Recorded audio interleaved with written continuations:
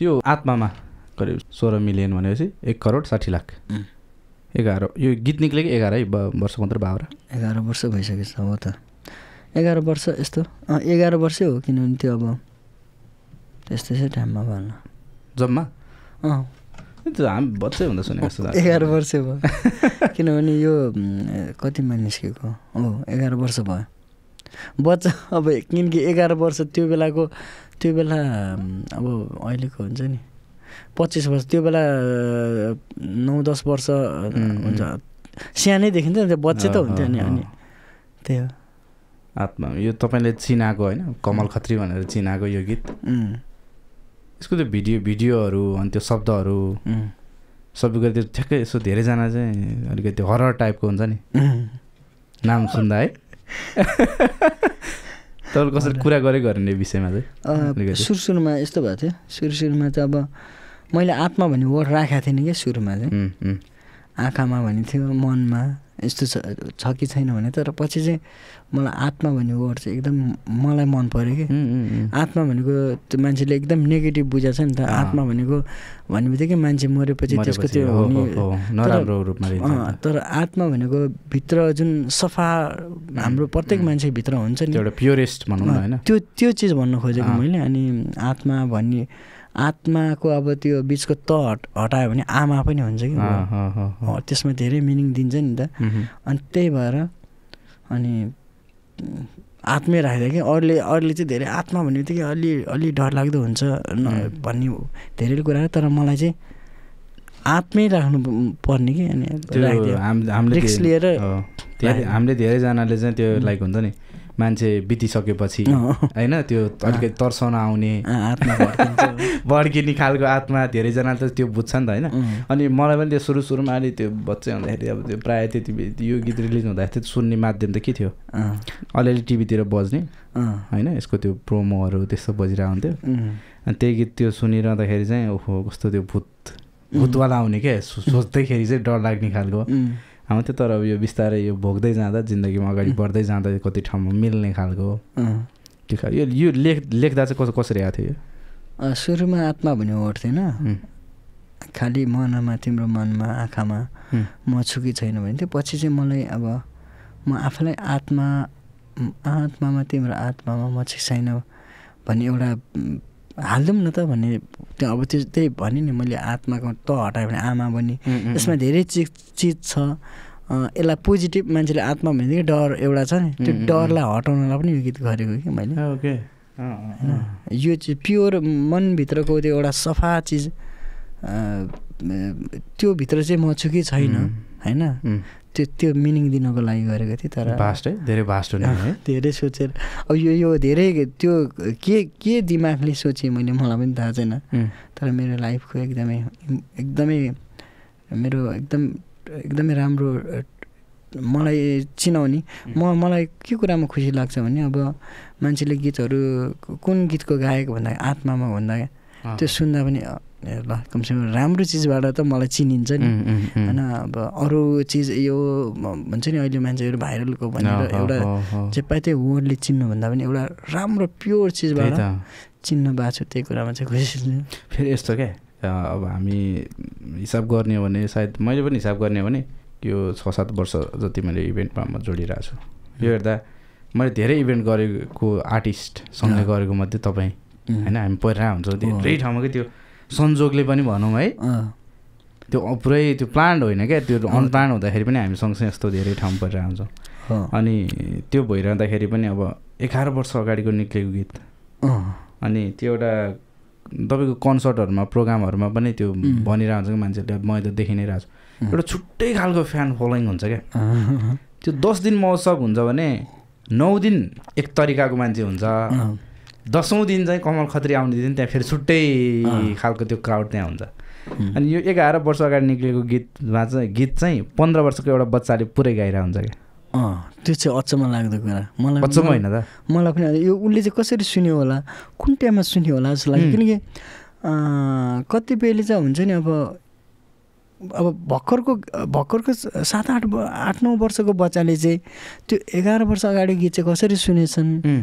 अब कि आमाले गीत गाएर याद भए हो कि जस्तो लाग्छ कि अब तर सबै बच्चाले गाइरहेछन् फेरि पनि होइन त्यो त अब त्यो टाइममा 9-10 वर्षको मान्छेहरू त अहिले त 25-26-27 वर्ष भइसक्यो नि त कति त बिहे भएर बच्चा अनि उनीहरू त गाउँछन् तर बच्चाले पनि गाइराख्दा चाहिँ के कहिले पनि हुन्छ नि नहराउने खालको किसिमको गीत बन्यो जस्तो फिल हुन्छ त्यो कुरामा चाहिँ खुसी लाग्छ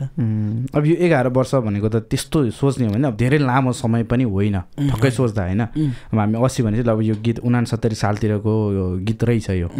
अब 69 भनेको यता धेरै त होइन नि त किनभने हामी त्यो 62-63 आन्दोलन यता नै कति नै समय आएको छ अनि त्यो हेर्दाखेरिमा चाहिँ अब तर 11 वर्षको समय हो तर 3टा पुस्तालाई जोडेको छ क्या यो गीतले याद गर्नु भएको छ किनभने एउटा मान्छे 40 वर्ष आसपासमा पनि मान्छे अलिकति रोमान्टिक खालको होइन त्यस्तै खालको त्यो एउटा उमेर हुन्छ नि त होइन त्यो जलबलाउँदो उमेर हुन्छ अनि त्यो मान्छे अहिले 11 वर्षमा चाहिँ 51 वर्ष भयो ऊ 51 वर्ष हुँदा उसको बच्चालाई ऊ करिब 25 वर्ष आसपास 20-25 अथवा 20-30 सम्मको भयो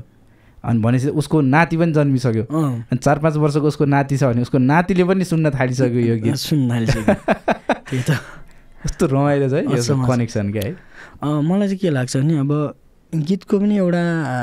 आयु हुन्छ भन्छ नि तर गीतको राम्रो गीतको चाहिँ लामो आयु हुन्छ भन्ने कुरा हुन्छ नि गीत भले त्यो गीतलाई चल्नलाई टाइम लाग्छ होइन चल्न अब आजको भोलि नचल्ला तर त्यो मेलोडीले जितेको गीतहरू चाहिँ प्रायः जस्तो लङ लास्टिङ त्यसको हुन्छ नि यति सीमित आयु भन्ने हुँदैन रहेछ किन त मेरो अब त्योभन्दा अगाडिको सुस्तरी हुन त ब्यान्डमा गएको सुस्तरी गीत सुस्तरी भन्ने गीत अहिले पनि खोज्छन् त्यही गीत होइन अहिले पनि मान्छेले कण्ठ छ अनि आत्मामा कोरेर प्रेम पत्र यो गीतहरू पुरानो हुँदैन कि जस्तो लाग्छ कि जति समय गए तापनि त्यति नै मान्छेले सुनिरहेछन् अहिले माध्यमहरू धेरै भएकोले हो कि के हो अनि मेलोडीले जितेको गीतहरू चाहिँ पुरानो नहुने रहेछ किन हामीले यो कुरा चाहिँ कसरी थाहा भयो भने हाम्रो अब पुरानो गीतहरू हामी हिन्दी नेपाली जति सुन्छ पुरानो त्यो मेलोडीहरू अहिले पनि मान्छेले त्यही त चल्नुको रहस्य चाहिँ जस्तो स्वर सम्राट नारायण गोपाल उहाँहरूको गीतहरू सबैले सुन्नुको कारण चाहिँ उहाँहरूको गीतहरू मेलोडीले जितेको गीतहरू छ क्या त्यो टाइम लिएरै बनाएको गीतहरू छ क्या मजाले अनि त्यसले गर्दा अनि मलाई पनि त्यस्तो लाग्छ मैले गीत गरेँ भने मेरो गीतले चाहिँ अलि टाइम लियोस् होइन मान्छेले 20 वर्ष 25 वर्षमा चाहिँ त्यो गीत ताजै सुनोस् भन्ने मेरो चाहना चाहिँ जहिले त्यही हुन्छ यो एउटा यो म्युजिकल फिल्डमा लागिसकेपछि अब यो एउटा ठुलो उपलब्धि भनौँ न होइन किनभने मान्छेको एउटा ड्रिम हुन्छ नि सबैको चलिराखौँ गाइराखौँ केही राम्रो गरिराखौँ नयाँपन ल्याइराखौँ भन्ने त सबै फिल्डमा हुन्छ सबैमा हुन्छ क्या अब म्युजिकमा झन् त्यो अझै बेसी हुन्छ होइन डे बाई डे राम्रो गरौँ त्यो मार्केट पनि त्यस्तै भइरहेको अनि फेरि यस्तो काम चाहिँ आत्मामा जस्तो काम गर्न पाएँ यस्तो चाहिँ एउटा कुनै चिज प्रडक्ट भनौँ न होइन आत्मामा चाहिँ एउटा गीत होइन क्या त्यो ब्रान्ड अब हामी एउटा बाटोमा हिँडिरहेको छौँ आत्मामा भन्यो भने मान्छेले के सोध्छ भन्दाखेरि 2 चिज सोध्छ क्या कि मरेर भड्केको केही चिज हो कि भन्ने सोध्छ उसले त्यतातिर जान्छ मान्छेको त्यो सोलपट्टि जान्छ कि आत्मा भनेपछि गीतपट्टि जान्छ क्या भनेपछि कस्तो खतरा ब्रान्ड बन्यो नि त यो होइन अनि त्यतिसम्मको एउटा त्यो सफलता भनेको धेरै ठुलो कुरा हो होइन हो यो चाहिँ अब दर्शक श्रोताहरूले आत्मा राखे भएर ओके ठिकै कन्भर्सेसन सुरु गर्नु दाइलाई हार्दिक स्वागत गर्छौँ यो माइचर्नी thank you so much thank you हामी अब धेरै अगाडि कुरा गर्ने प्लानमा थियौँ है सुरुमै गर्थ्यौँ दाइ फेरि उता युके जानु विभिन्न अब हुन्छ नि प्रोग्राम पनि भयो कहिले अस्वस्थता अब होइन व्यस्तता सबै कुराले गर्दाखेरि हो मलाई आउनु चाहिँ मन लागिरहेको थियो किन अब यो प्रोग्राम हेरिरहेको थिएँ नि त मैले अब फेरि हामी हेर्नुभन्दा अगाडि पनि हाम्रो कुरा भइरहेको थियो लगभग यो 2-3 वर्ष कोभिड अगाडि नै हो नि त्यो हामी उता त्यो एउटा पालङको त्यो एउटा इभेन्ट सकेर फर्किरहँदाखेरि पनि हामी त्यति बेला पनि सेयर गरेको थियौँ अनि त्यति लामो अगाडिदेखि गर्ने सोचाउँदा आज लगभग करिब यो 20औँ एपिसोडतिर आइपुग्दा 20वटा भइसक्यो भयो नि धेरै भइसक्यो थ्याङ्क यू सो मच दाइ मेरो खास यो मेरो त 1-2 तिर दाइ पर्नुहुन्छ भन्ने सोचिरहेको थिएँ मैले तर अब त्यो अलिकति संजोग जुरेन भनौँ न है तर अब कतै न कतै 1-2 सँगै 2सँग 20 भनेपछि जोडिएको छ ठ्याक्कै सुरु गर्नु दाइ जन्मबाट सुरु गर्नु जन्म चाहिँ कहाँ भयो कहिले भयो मेरो जन्म त हेटौडा हो हेटौडामा भएको अब त्यसपछि चाहिँ अब जन्मेको मात्रै हेटौँडा हो तर हुर्किन चाहिँ फेरि सर्लाहीमा सर्लाही बरतवा भन्ने ठाउँमा पुरा चाहिँ कहाँ हो त जन्मेको पुरा जन्मेको अब यस्तो छ अब जहिले पनि त्यो हुन्छ नि हेटौँडा जुन बजार जहिले त्यो बाटो क्रस हुँदाखेरि सरलाई जाँदा या त हेटौँडामा अहिले त हेटौँडामा पनि बुवामा बस्नुहुन्छ त्यो बाटोमा यो ठाउँ हो भनेर देखाउनु हुन्छ तर कन्फ्युज हुन्छ कि म जहिले पनि त्यो पिपलको बोटहरू के छ नि थाहा छ त्यो ठ्याक्कै मेन बजारहरू त्यहाँनिर हो त्यो एरियामा देखाउनुहुन्छ कि मलाई जहिले अब त्यो घर यो घरमा हो भन्नुहुन्छ अब त्यो चाहिँ बिर्सिहालिन्छ त्यही हेटौँडा भन्ने हेटौँडा बजारमा हो मेन बजारमा रहेछ कि त्यो चाहिँ ट्याक्कै पिपलको बोटदेखि उता जाने बाटो बाल्यकाल चाहिँ कहाँ हेटौँडै भयो होइन मलाई त बाल्यकाल त सर्लाहीदेखि सर्लाही वरिपरि धेरै ठाउँहरू अब डेरामा अब बसिन्थ्यो नि त बुवाको ब्याङ पहिला हेटौँडा हुँदाखेरि हेटौँडामा हामी जन्म्यौँ म जन्मेँ त्यसपछि सरुवा भएर सर्लाहीमा पुग्यो त्यो सर्लाही पनि विभिन्न ठाउँकै सर्लाही एउटा उसमा मध्येमा कोही कता समेनपुर कहिले मूर्तिया भन्ने ठाउँ अनि पछि लास्टमा चाहिँ बरतवा भन्ने ठाउँमा चाहिँ घर बनेपछि चाहिँ अनि बल्ल त्यही पढ्न चाहिँ बल्ल स्कुलिङ त्यहाँ भयो कि अनि अब सर्लाहीमा भन्नु पर्यो सर्लाही जस्तो हुर्काइ बढाइ अलि बेसी हुर्काइ बढाइ भएर पछि एउटा पर्मानेन्ट जस्तो चाहिँ सर्लाही बढ्थ्यो हो यदि त्यहाँबाट पनि डेरा सरेर अर्को ठाउँ कुनै ठाउँमा भए अर्कै ठाउँ हुन्थ्यो होला तर अब त्यहीँ लामो समय बुवा ब्याङमा त्यहीँ लामो समय बस्ने भएपछि चाहिँ अनि त्यहीँ घर बनाउनु थाल्यो अनि स्कुलिङ पनि अब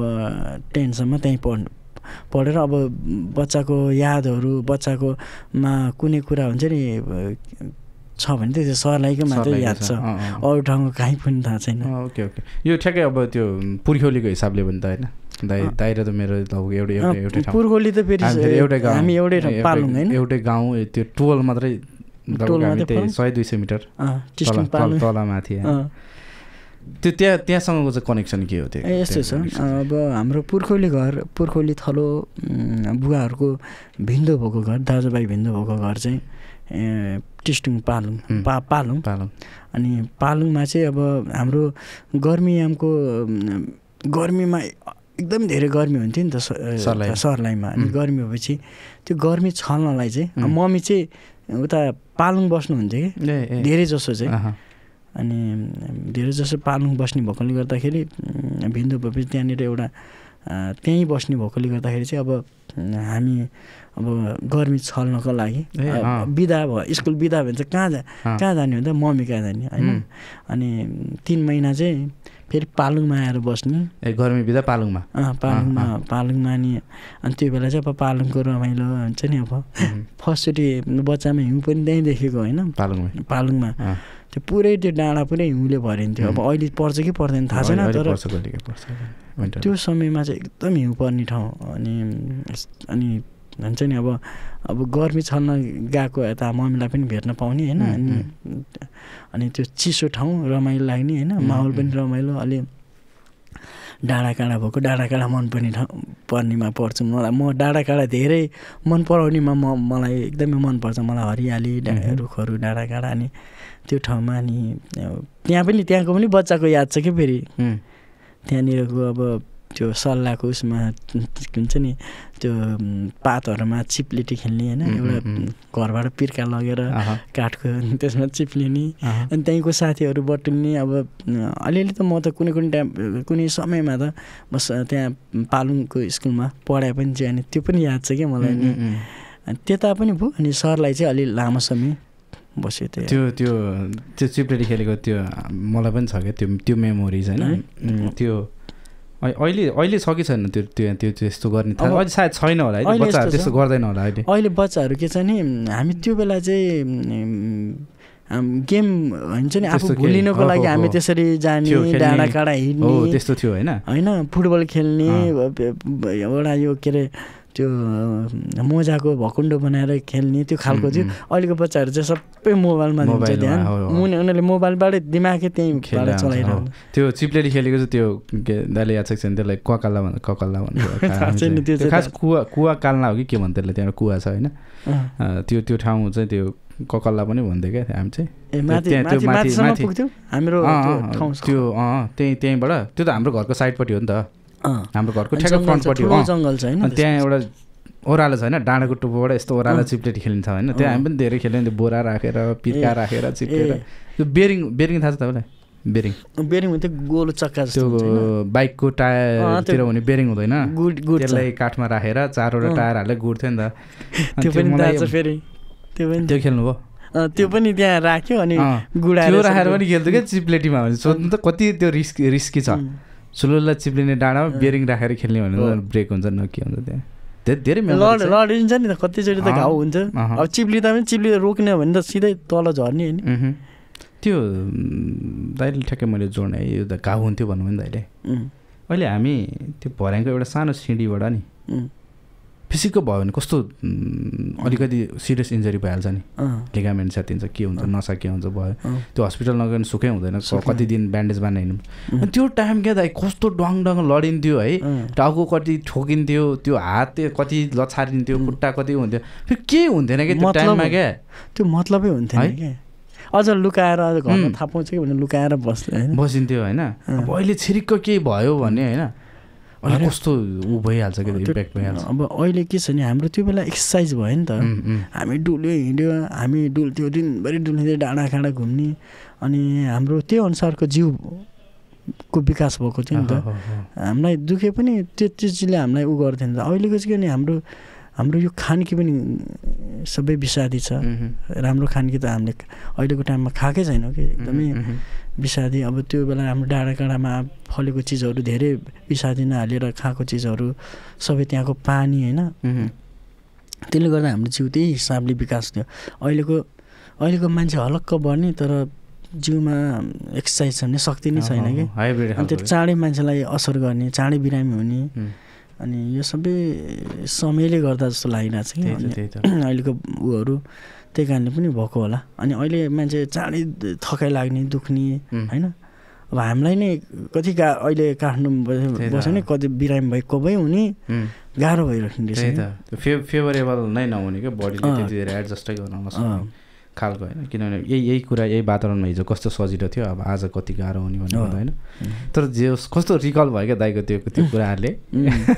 मलाई अब कस्तो रमाइलो लाग्यो क्या त्यो सबै कुराहरू पास्ट रिकल भयो जस्तो अनि खोलाहरूमा त्यस्तो चिसो खोलामा होइन डुब्थ्यो हामी त्यो पालङमा कस्तो चिसो त्यो हुन्थ्यो जमेको तर डाँडाबाट झरेको सफा त अति सफा होइन पिउने नै मिल्ने त्यसमा हामी पौडी खेल्थ्यौँ माछा मार्न जान्थ्यौँ होइन त्यो अर्कै खालको त्यो हुन्छ नि अर्कै रमाइलो कि एकदमै अर्को रमाइलो अब अहिले त्यो चिसो पानीमा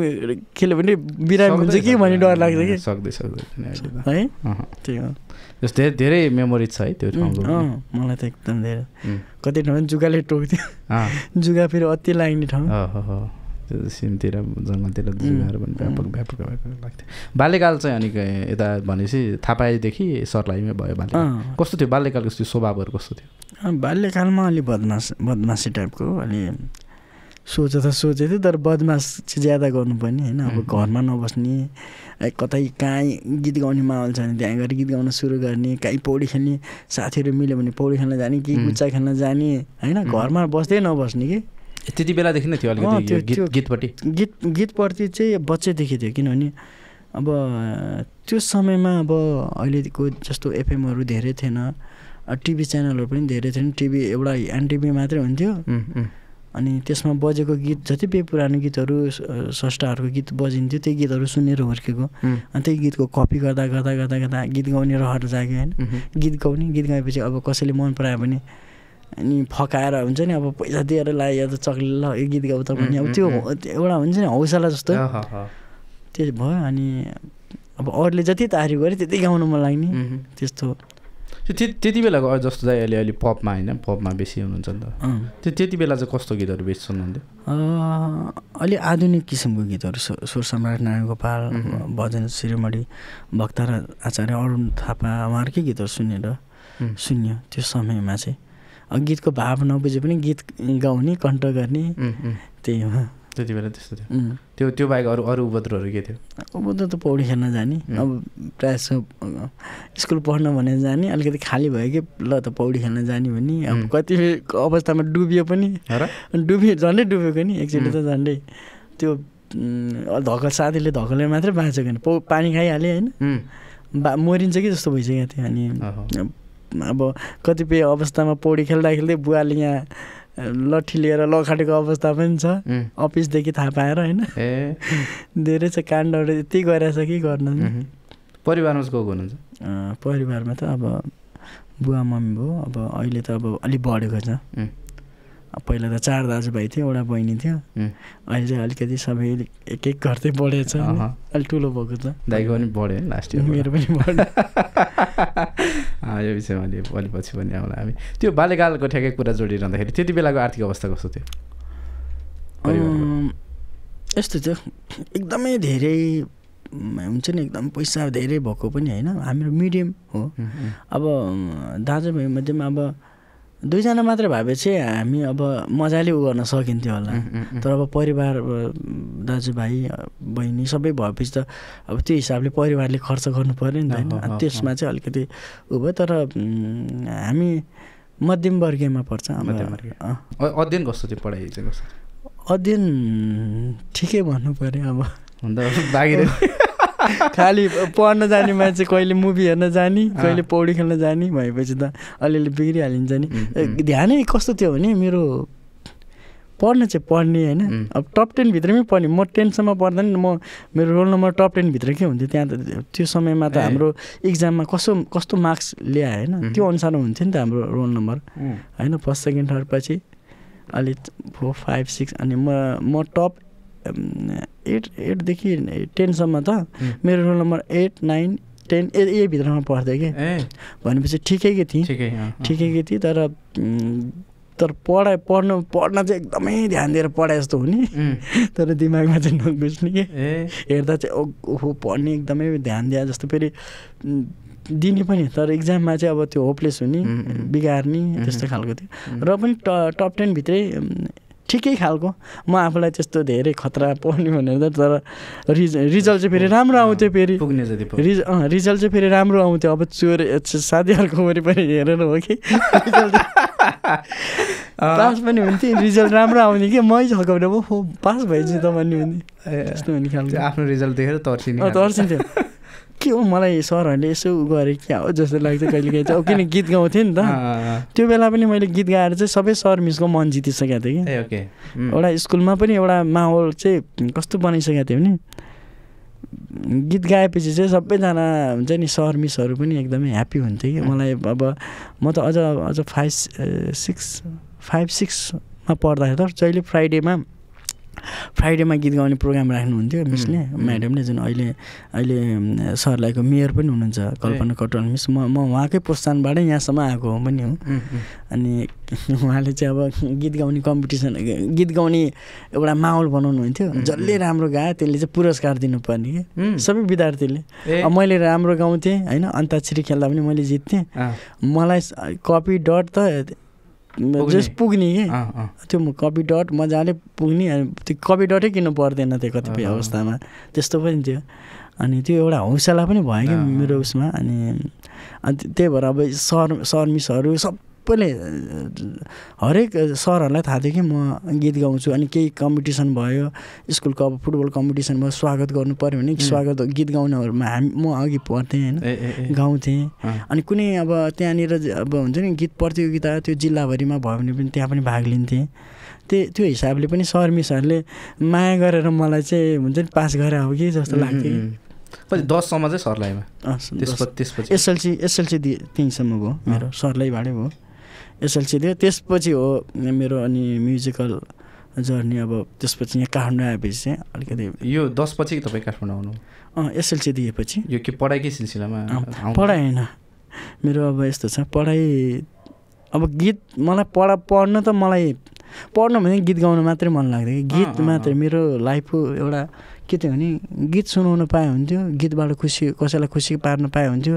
म गायक बन्न पाए हुन्थ्यो भन्ने एउटा सपना जस्तो थियो कि मेरो त्यति बेलै थियो। अनि अझ बच्चामा हुँदा सपनामा गीत गाएर देख्थेँ, मास देख्थेँ, त्यही बेला देख्थेँ। जुन अहिलेको मैले मास क्राउड देख्थेँ नि, त्यो मैले बच्चामै देख्थेँ क्या। बच्चामै मैले मैले बच्चामै कस्तो हुन्थ्यो सपनामा कुनै इन्द्रलोकमा गीत गाएँ अरे इन्द्र भगवान्ले खुसी भएर मलाई उ गरे अरे त्यस्तो सपना देख्थेँ। अनि यो सपना के हो भन्ने मनमा चाहिँ कौतूहलता लागिरहेको थियो कि किनकि त्यो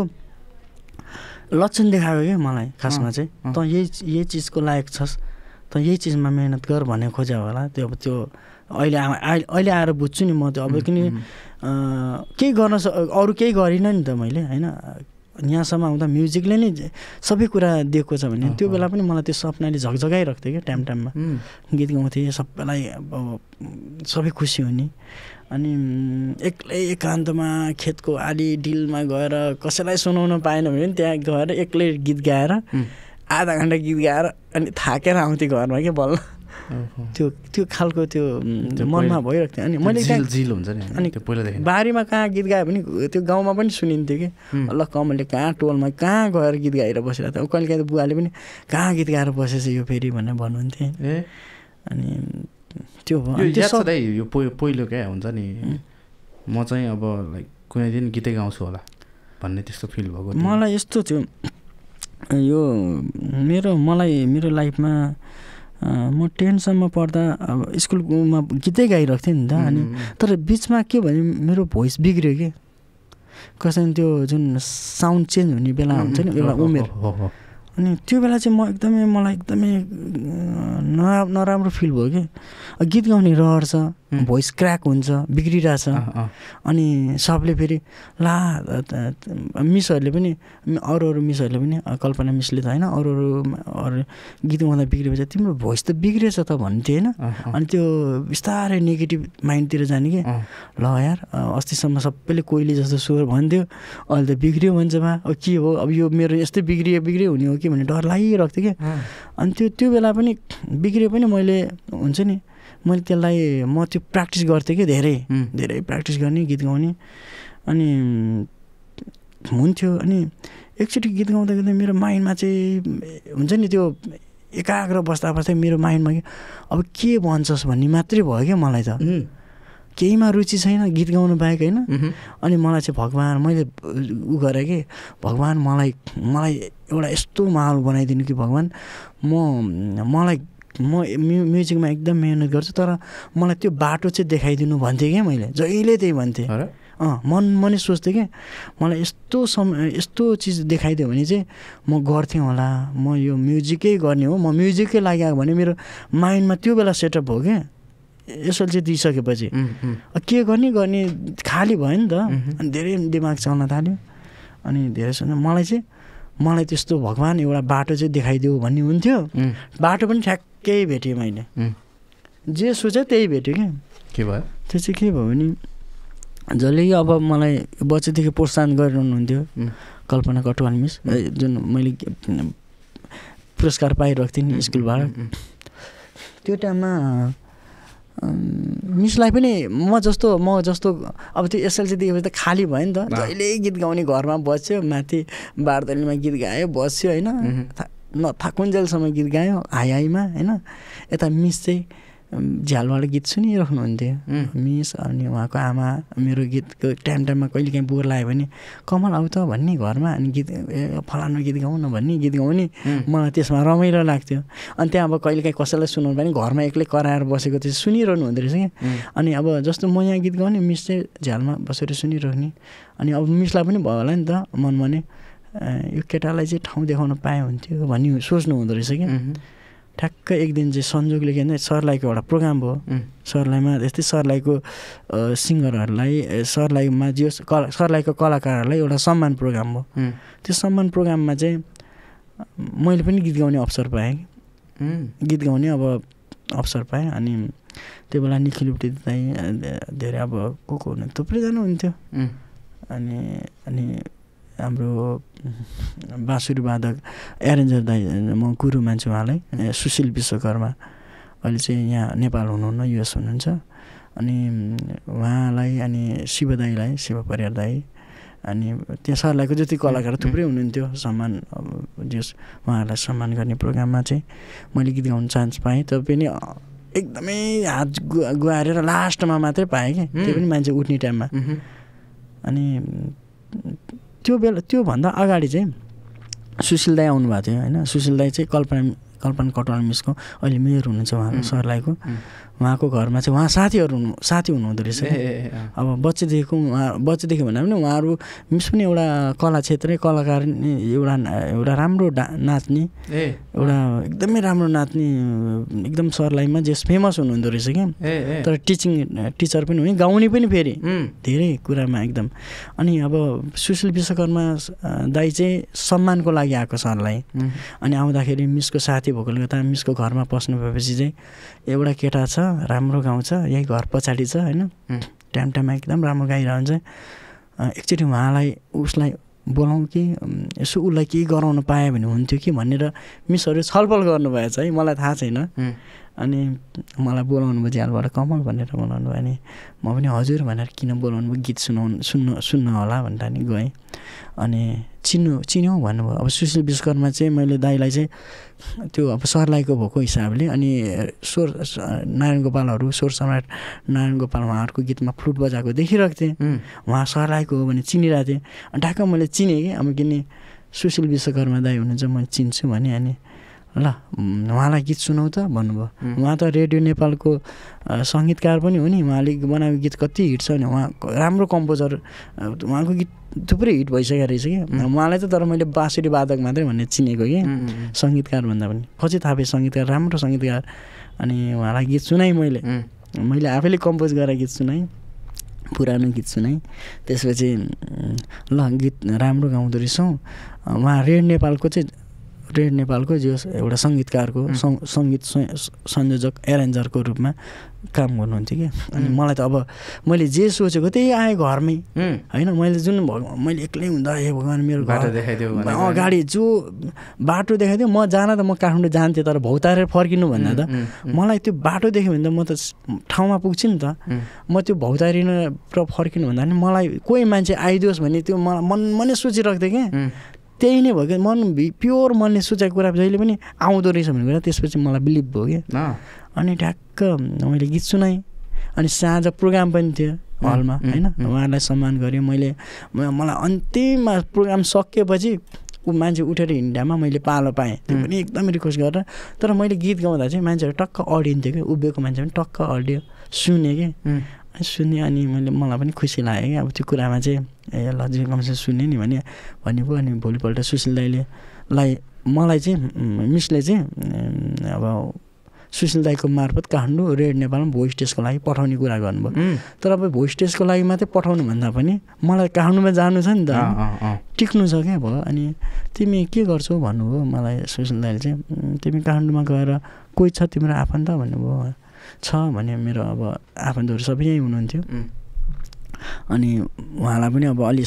आँट भयो होला नि त, आफन्तै जान्छ रेड नेपालमा अब पसेर भोइस टेस्ट गर्न। अब मै फेरि उहाँको लागि बोझ भएर जानु त राम्रो भएन नि त। उहाँको आफ्नो परिवार हुन्छ। अनि मैले मलाई नलग्ला भने डरले कि मेरो आफन्त छ म आफन्त काम बस्छु तर रेडियोमा चाहिँ जान्छु दाइ मलाई लग्नु भनेर मैले त्यसरी कि पछि आउँछु भन्ने कुरा पनि गर्नुभयो क्या। मौका एकचोटि आउँछ यो कसलाई मिस गर्दिनँ भन्ने भयो। मैले घर परिवारलाई पनि सोधेँ यस्तो यस्तो भयो के गर्ने। बुवाले अरू बेला जति गाली गर्नु भए पनि घरमा बस्दैन यताउता भने गाइने यो गाली गरे पनि त्यो बेला चाहिँ फेरि फुल्ली सपोर्ट पाएँ कि बुवाको पनि। त्यसको लागि मौका हो, मौका नछोड भन्नुभयो। अब भाइ बहिनी सबैले सपोर्ट गरेँ। अनि म पनि यति खुसी भयो कि लाइफमा हुन्छ नि एउटा अब रेड नेपाल भने हामीलाई एकदम ठुलो लाग्थ्यो कि। किनकि रेड नेपालमा भोइस टेस्ट गर्न रेड नेपालबाट स्वर परीक्षा हुनलाई एकदमै गाह्रो अवस्था थियो त्यो टाइममा। अनि म त्यसरी कल्पना गर्दै अब मिसले पनि पठाउनु भयो, हौसला दिनुभयो। त्यसपछि सुरुवात भयो मेरो म्युजिकको। अनि त्यसपछि चाहिँ आएपछि धेरै अब त्यो चाहिँ धेरै कहानी छ फेरि। आएपछि त रातभरि एउटा बसमा होइन कल्पना गर्दै मनमा हुन्छ नि एउटा अब म त अब भोलि जान्छु अब रेड नेपालमा भोलि मेरो गीत रेकर्ड हुन्छ होला, यस्तो हुन्छ मेरो गीत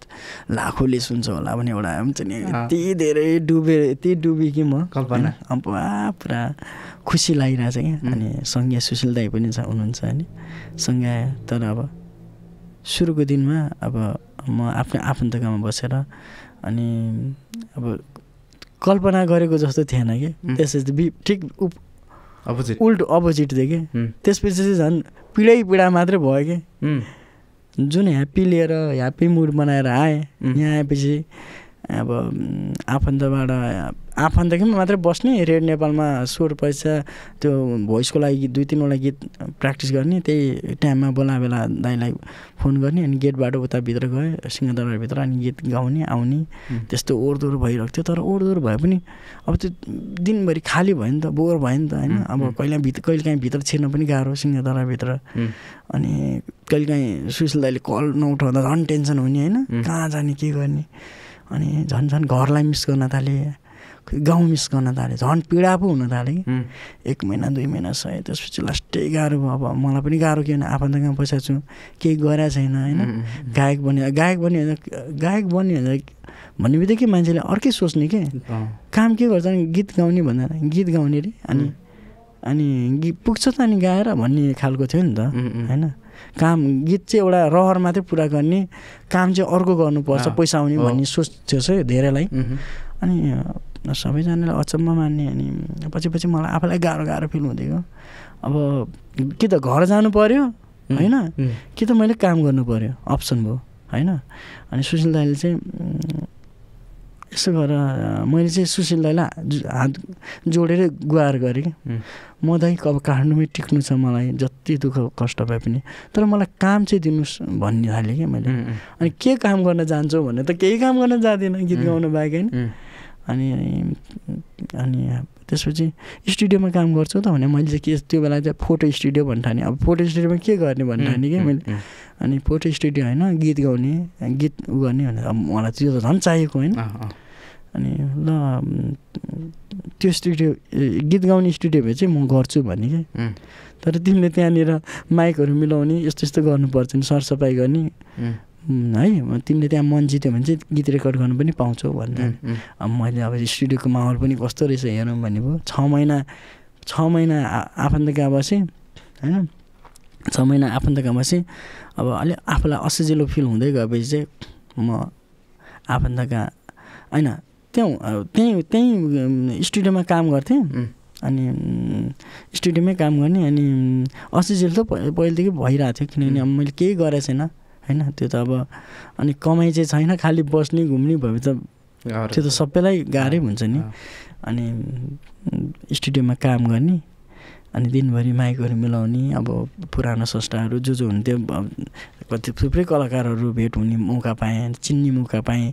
त्यहाँ देख्ने त्यो हुन्छ नि अब त्यो देख्दा पनि खुसी लाग्ने कि त्यति भए पनि ह्याप्पी हुने कि म अनि त्यहाँबाट अनि मेरो आफन्त अलिक टाढा थियो कि काम थियो बालाजुमा अनि अब बस्ने ठाउँ चाहिँ थियो उहाँ गोदावरी जस्तो ठाउँमा टाढा थियो अनि कहिलेकाहीँ अब नयाँ मान्छे एउटा गाडी चढ्नु पर्दा एउटा गाडी चढिन्थ्यो कहिले कहाँ भने कहाँ पुगिन्थ्यो कहिलेकाहीँ भिज्दै घर पुगिन्थ्यो होइन अनि त्यो कुरा हुँदै अनि मलाई अब पछि अलि आफू एक्लै बस्नुपर्छ भन्ने कुरा मनमा कति साल जति कुरा हो यो त भयो 58 60 सालतिरको कुरा 60 साल अनि मैले चाहिँ अब फेरि हात गुहार गरेँ सुशील दाइलाई दाइ मलाई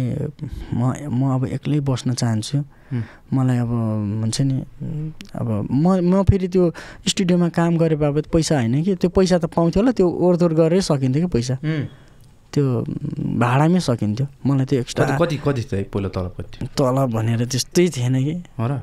खालि ओहोरदोहोर गर्नलाई पुग्ने जस्तै हो त्यस्तो खालको त्यसरी काम गरेको थिएँ कि मलाई त्यो अब पैसा कमाउँ भन्ने हुँदा मलाई सिकौँ केही कुरा बुझौँ जानौँ भन्ने कुरा थियो पैसाको म लाइफमा कहिले पनि पैसाको पछि दगेर म कुदिनँ कि कहिले पनि कुदिनँ अनि त्यसपछि चाहिँ के गर्छौ त भन्नुभएपछि दाइ स्टुडियोमा बस्छौ त भन्ने कुरा भयो अनि स्टुडियोमा त त्यही एउटा सोफा हुन्छ होइन त्यही माइकहरू मिलाएँ अनि मैले यसो विचार गरेँ टिक्नु छ आफूलाई होइन बस्छु भने क्या मैले अब घरमा हिजोको दिनमा बाबाआमालाई घुर्काएको जस्तो स्थिति भएन धेरै कुराहरू सहनु पऱ्यो होइन अब घरमा भेग हुर्काउँथेँ म यो त्यो भन्थ्यो होला होइन अब त्यहाँ चाहिँ स्टुडियोमा अनि सोफामा सुत्ने दिनभरि स्टुडियोमा काम गर्ने अनि होटलमा गएर खाने यसरी बस्न थालेँ कि मैले म त्यसरी एउटा स्टुडियोमा अब निस्किने बाटै हुन्थेन कि त्यही अब त्यहीँ उठ्यो सुत्यो त्यहीँ फेरि उठ्यो सुत्यो त्यसरी काम गर्दै गर्दै गर्दै गएँ पछि 1 वर्ष 2 वर्षसम्म त्यो हेरेँ गीत गाउने अब मलाई त पछि 2-3 वर्षपछि मलाई घुटन हुन थालेको त्यहीँ फेरि किन म त गायक बन्न आएको मान्छे यार गायक बन्न आएको यहाँ त फेरि कहाँ फसेँ फेरि भनी भयो क्या मनमा एउटा गायक बनेर सपना बोकेको मान्छे अब अरू सिङ्गरहरूको लागि माइक मिलाएको छ आफूले गीत गाउनु कहिले चान्स पाएको छैन होइन अनि त्यहीँ सरसफाइ गरेछ बसेको छ होइन बाहिर माहौल केही थाहा छैन होइन त्यही सोफामा सुतेको छ अनि होटलको खाना पनि अब त्यही हुन्छ राम्रो त हुँदैन होइन अनि घरको जस्तो राम्रो त हेल्दी त कहाँ हुन्छ होइन अनि सुताइ यो कुरा नमिल्ने बिरामी भक्को भयो हुने होइन गाह्रो भइसक्यो आफूलाई अनि त्यस्तै बढ्दै गएपछि म आफूलाई अब त्यहाँ हुँदा चाहिँ एउटा गीत चाहिँ रेकर्ड गर्ने मौका पाएँ मैले खासमा भोइस टेस्ट 2062 सालमा सुशील दाइको कम्पोजमा गीत गाएको थिएँ नेपालमा आधुनिक गीत कम्पिटिसनमा त्यसमा म टप 10 भित्र परेको थिएँ कि टप 10 मा पढ्दा पनि स्वर परीक्षा पास सबै कुरा प्रमाणपत्र पाउँथेँ कि मैले त्यो ठुलै कुरा हुन्थ्यो कि अनि त्यो पाएको भएर एउटा गीत चाहिँ रेकर्ड गर्ने मौका पाएँ सुशील दाइको त्यो रेड नेपालमै धेरै रोएँ भन्ने अनि त्यहाँनिर 1-2वटा थारू मुभीहरूमा मलाई अब त्यो मुभी आयो क्या होइन थाहा छैन तर गीत गाउनु चाहिँ पाएको थिएँ कसैले ब्रेक दिन्थ्यो कि मैले त्यहाँ बाहिर गुनगुनाएको देखेर अनि त्यस्तो हुँदै गयो तर चान्स चाहिँ हुन्छ नि अब मलाई चाहिँ गाउने मात्रै रहर कि अब अनि त्यसपछि चाहिँ कहाँ मैले बाहिरको माहौल देख्न पाएँ हुन्थ्यो भन्ने हुँदै बाहिरको मान्छेसँग त्यही भोइस टेस्ट रेड नेपालको त्यो कम्पिटिसनमा जाँदा अर्को एकजना मान्छेसँग स्टुडियोको मान्छेसँग भेट भयो त्यसपछि अर्को स्टुडियोमा फकायो होइन के गर्छु तिम्रो स्वर त दामी छ राम्रो छ भन्ने भयो अनि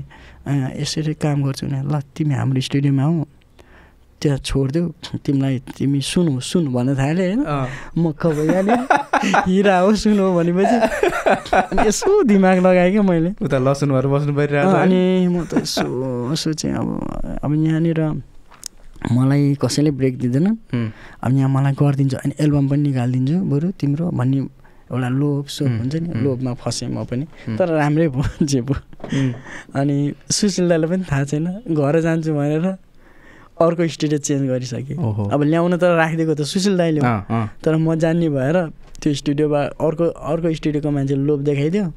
त्यो स्टुडियो छोडेर घर जान्छु भनेर अर्को स्टुडियोमा काम गर्न थालेँ स्थिति चाहिँ त्यही हो फेरि त्यही सोफामा सुत्ने सुन पनि अनि त्यो केही भएन कि झन् पीडा हुन थाल्यो कि फेरि त्यहाँ चाहिँ एउटा चाहिँ के भयो भने त्यो पहिलाको स्टुडियोमा खालि माइक मात्रै मिलाउनु पर्थ्यो स्टुडियो रुममा पस्नु पनि पाउँदैन थियो केही बिग्रेला के भनेर पनि हो कि एउटा हुन्छ नि अब तर त्यहाँ चाहिँ रेकर्डिस्ट पनि हुन पाएँ डमी सिङ्गर पनि भयो विभिन्न सिङ्गरहरूको उसमा मैले डमी गाउन थालेँ बुझ्दै गएँ म्युजिकलाई ज्ञान एउटा बढ्दै गयो होइन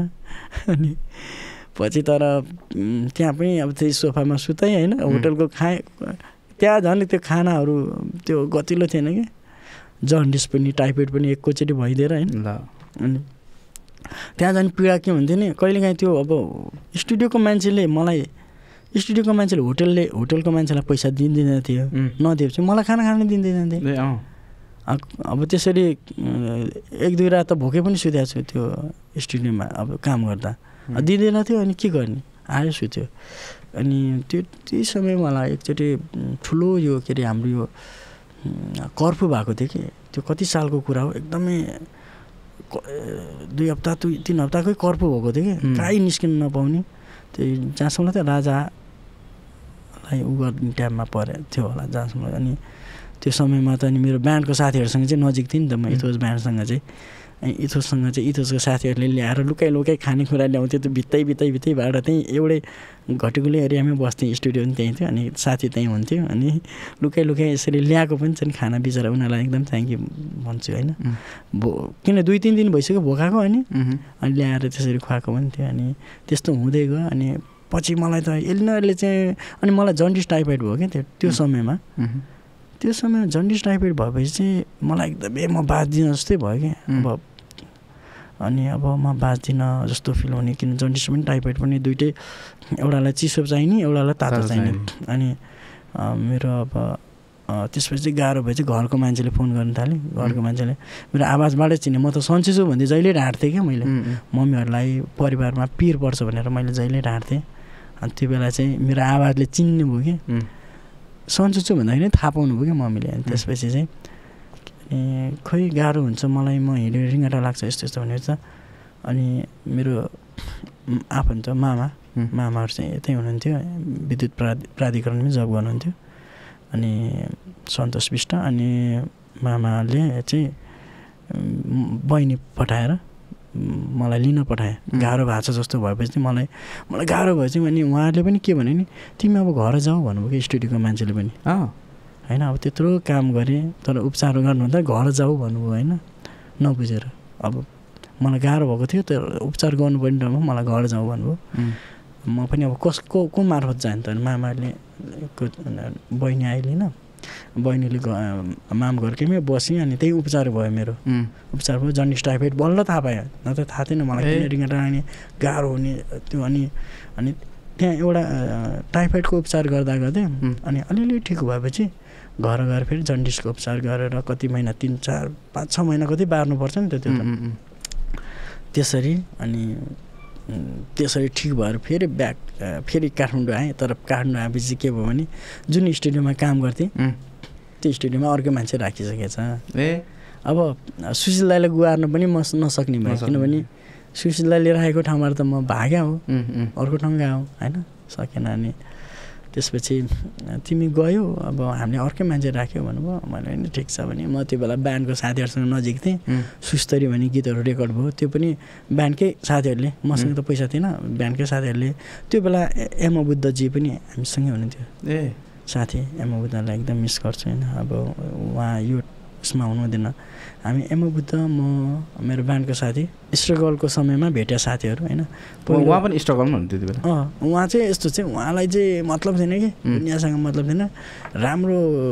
ऱ्याप कम्पोज गर्ने अनि सँगै बस्ने गाउने।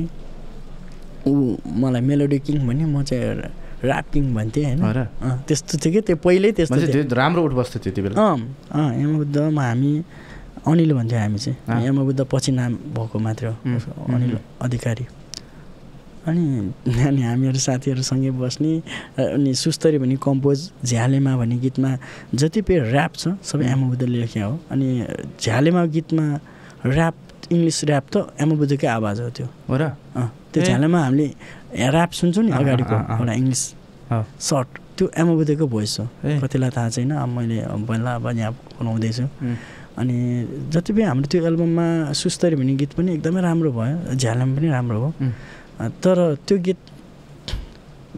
गीत रेकर्ड हुँदासम्म त म स्टुडियोमै काम गर्थेँ। तर मैले त्यसरी स्टुडियो मात्र एउटा मात्र होइन कि धेरै चेन्ज गरेँ कि। अब त्यो स्टुडियो भएन, अर्को स्टुडियोमा फेरि त्यस्तै गरी कोही मान्छेले लोभ देखायो, काम गर्न थाल्यो। त्यहाँ पनि आश मात्रै हुन्थ्यो, कहिले त्यो मेरो फिलिङ्स चाहिँ बुझेन कि। त्यसै 4-5वटा स्टुडियो चेन्ज हुँदै सिक्ने मौका चाहिँ धेरै पाएँ, किनकि गाउने तरिका, टेक्निक होइन सबै कुराहरू। त्यो चाहिँ भगवान्ले नै मलाई हुन्छ नि, कुनै चिज पनि यत्तिकै पाउँदैन कि, धेरै सङ्घर्ष चाहिन्छ। त्यो चिजलाई मैले सहनलाई पनि मैले गरेँ। मलाई टिक्न मात्रै थियो कि, मलाई टिक्नु छ, एक दिन चाहिँ हेर्छन् भगवान्ले, मेरो मेहनत चाहिँ यहीँ देखाउने हो भन्ने सोच्थेँ। त्यो खाली टाइममा मैले कम्पोजहरू गरेँ, धेरै गरेँ, कम्पोजहरू गर्ने, अब बस्ने। त्यसरी साथीहरूसँग एम बुद्ध, हामी अजय होइन, विपिन, हामी साथीहरू मिल्ने। म्युजिकमा मात्रै थियो, अब रमाउँथेँ कहिले यहाँ दिनभरि उनीहरू साथीहरूसँग घुम्ने,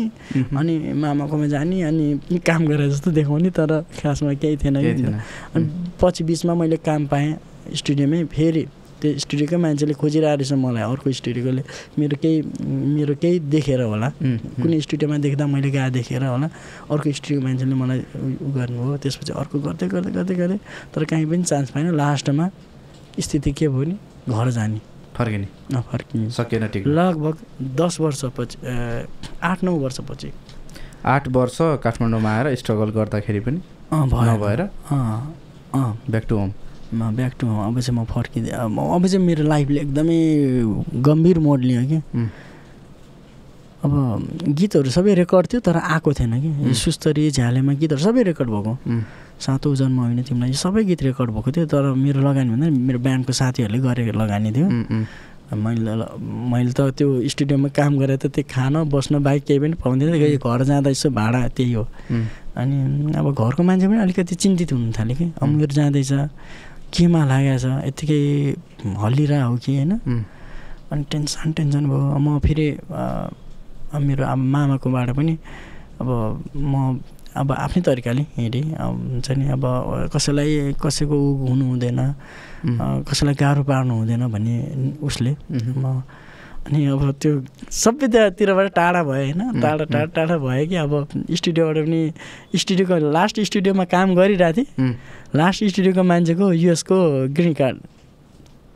अब ग्रिन कार्ड होइन डिबी पऱ्यो कि डिबी पऱ्यो चाहिँ त्यो स्टुडियो पनि अब के गर्ने त्यहाँ पनि बन्द अब अन्तिममा अब के छ केही पनि छैन अनि अब निदो गरी के गर्यो भने अब घर जाने के गर्ने त्यो बेला मैले एकजना दिदी हुनुहुन्थ्यो उहाँ नाम खुलाउन चाहिनँ उहाँ भाइ बनाउनु भएको थियो मलाई अब त्यो दिदीले चाहिँ के भन्नु भने अब मसँग आएर बस 2-3 दिन काम खोजौँला पाएँ भने बसौँ न भाइ अब घर जाऊ भन्नु कुरा गर्नुभयो मैले पनि त्यही निदो गरेँ अब कति यार 1-2 वर्ष हुन्छ 2-3 वर्ष 8 वर्ष 9 वर्षसम्म यत्तिकै बसेको छु म अब कसैलाई अब भन्ने मौका पनि छैन क्या न सुशील दाईलाई गुहार्ने मौका पाएँ होइन अब आफ्नो अब सुशील दाईले राखेको ठाउँबाट त निक्लेर हिँडेँ कसरी फेरि भन्नु तिमी मैले राखेको ठाउँमा त बस्न सक्दैन भनेर भन्नुहुन्छ होला भनेर मैले सकिनँ लास्टमा घर निदो जानुभन्दा 1 दिन अगाडि दिमाग चल्यो कि मेरो जानुभन्दा 1 दिन अगाडि चाहिँ कस्तो माइन्ड के भयो भने अझै केही बाँकी छ कि केही आश छ कि भन्ने भयो कि त्यो 1 दिनले भएको कि फेरि राम्रो चाहिँ त्यो 1 दिनमा चाहिँ के भयो भने मैले सोचेँ कि मैले मेरो हुन्छ नि मेरो पनि मान्छेले 1 वर्ष 2 वर्ष कुनै चिज गर्यो भने त्यसको मेहनत त्यसको फल केही न केही पाउँछ मैले यत्रो वर्ष गरेको के पाएँ त होइन म यहाँ आएर उसमा सोफामा जाडोमा पनि त्यो कुप्रेर सुतेँ त्यो एउटा तन्नाको घरमा बिरामी भयो जन्डिस टाइप मर्न झन्डै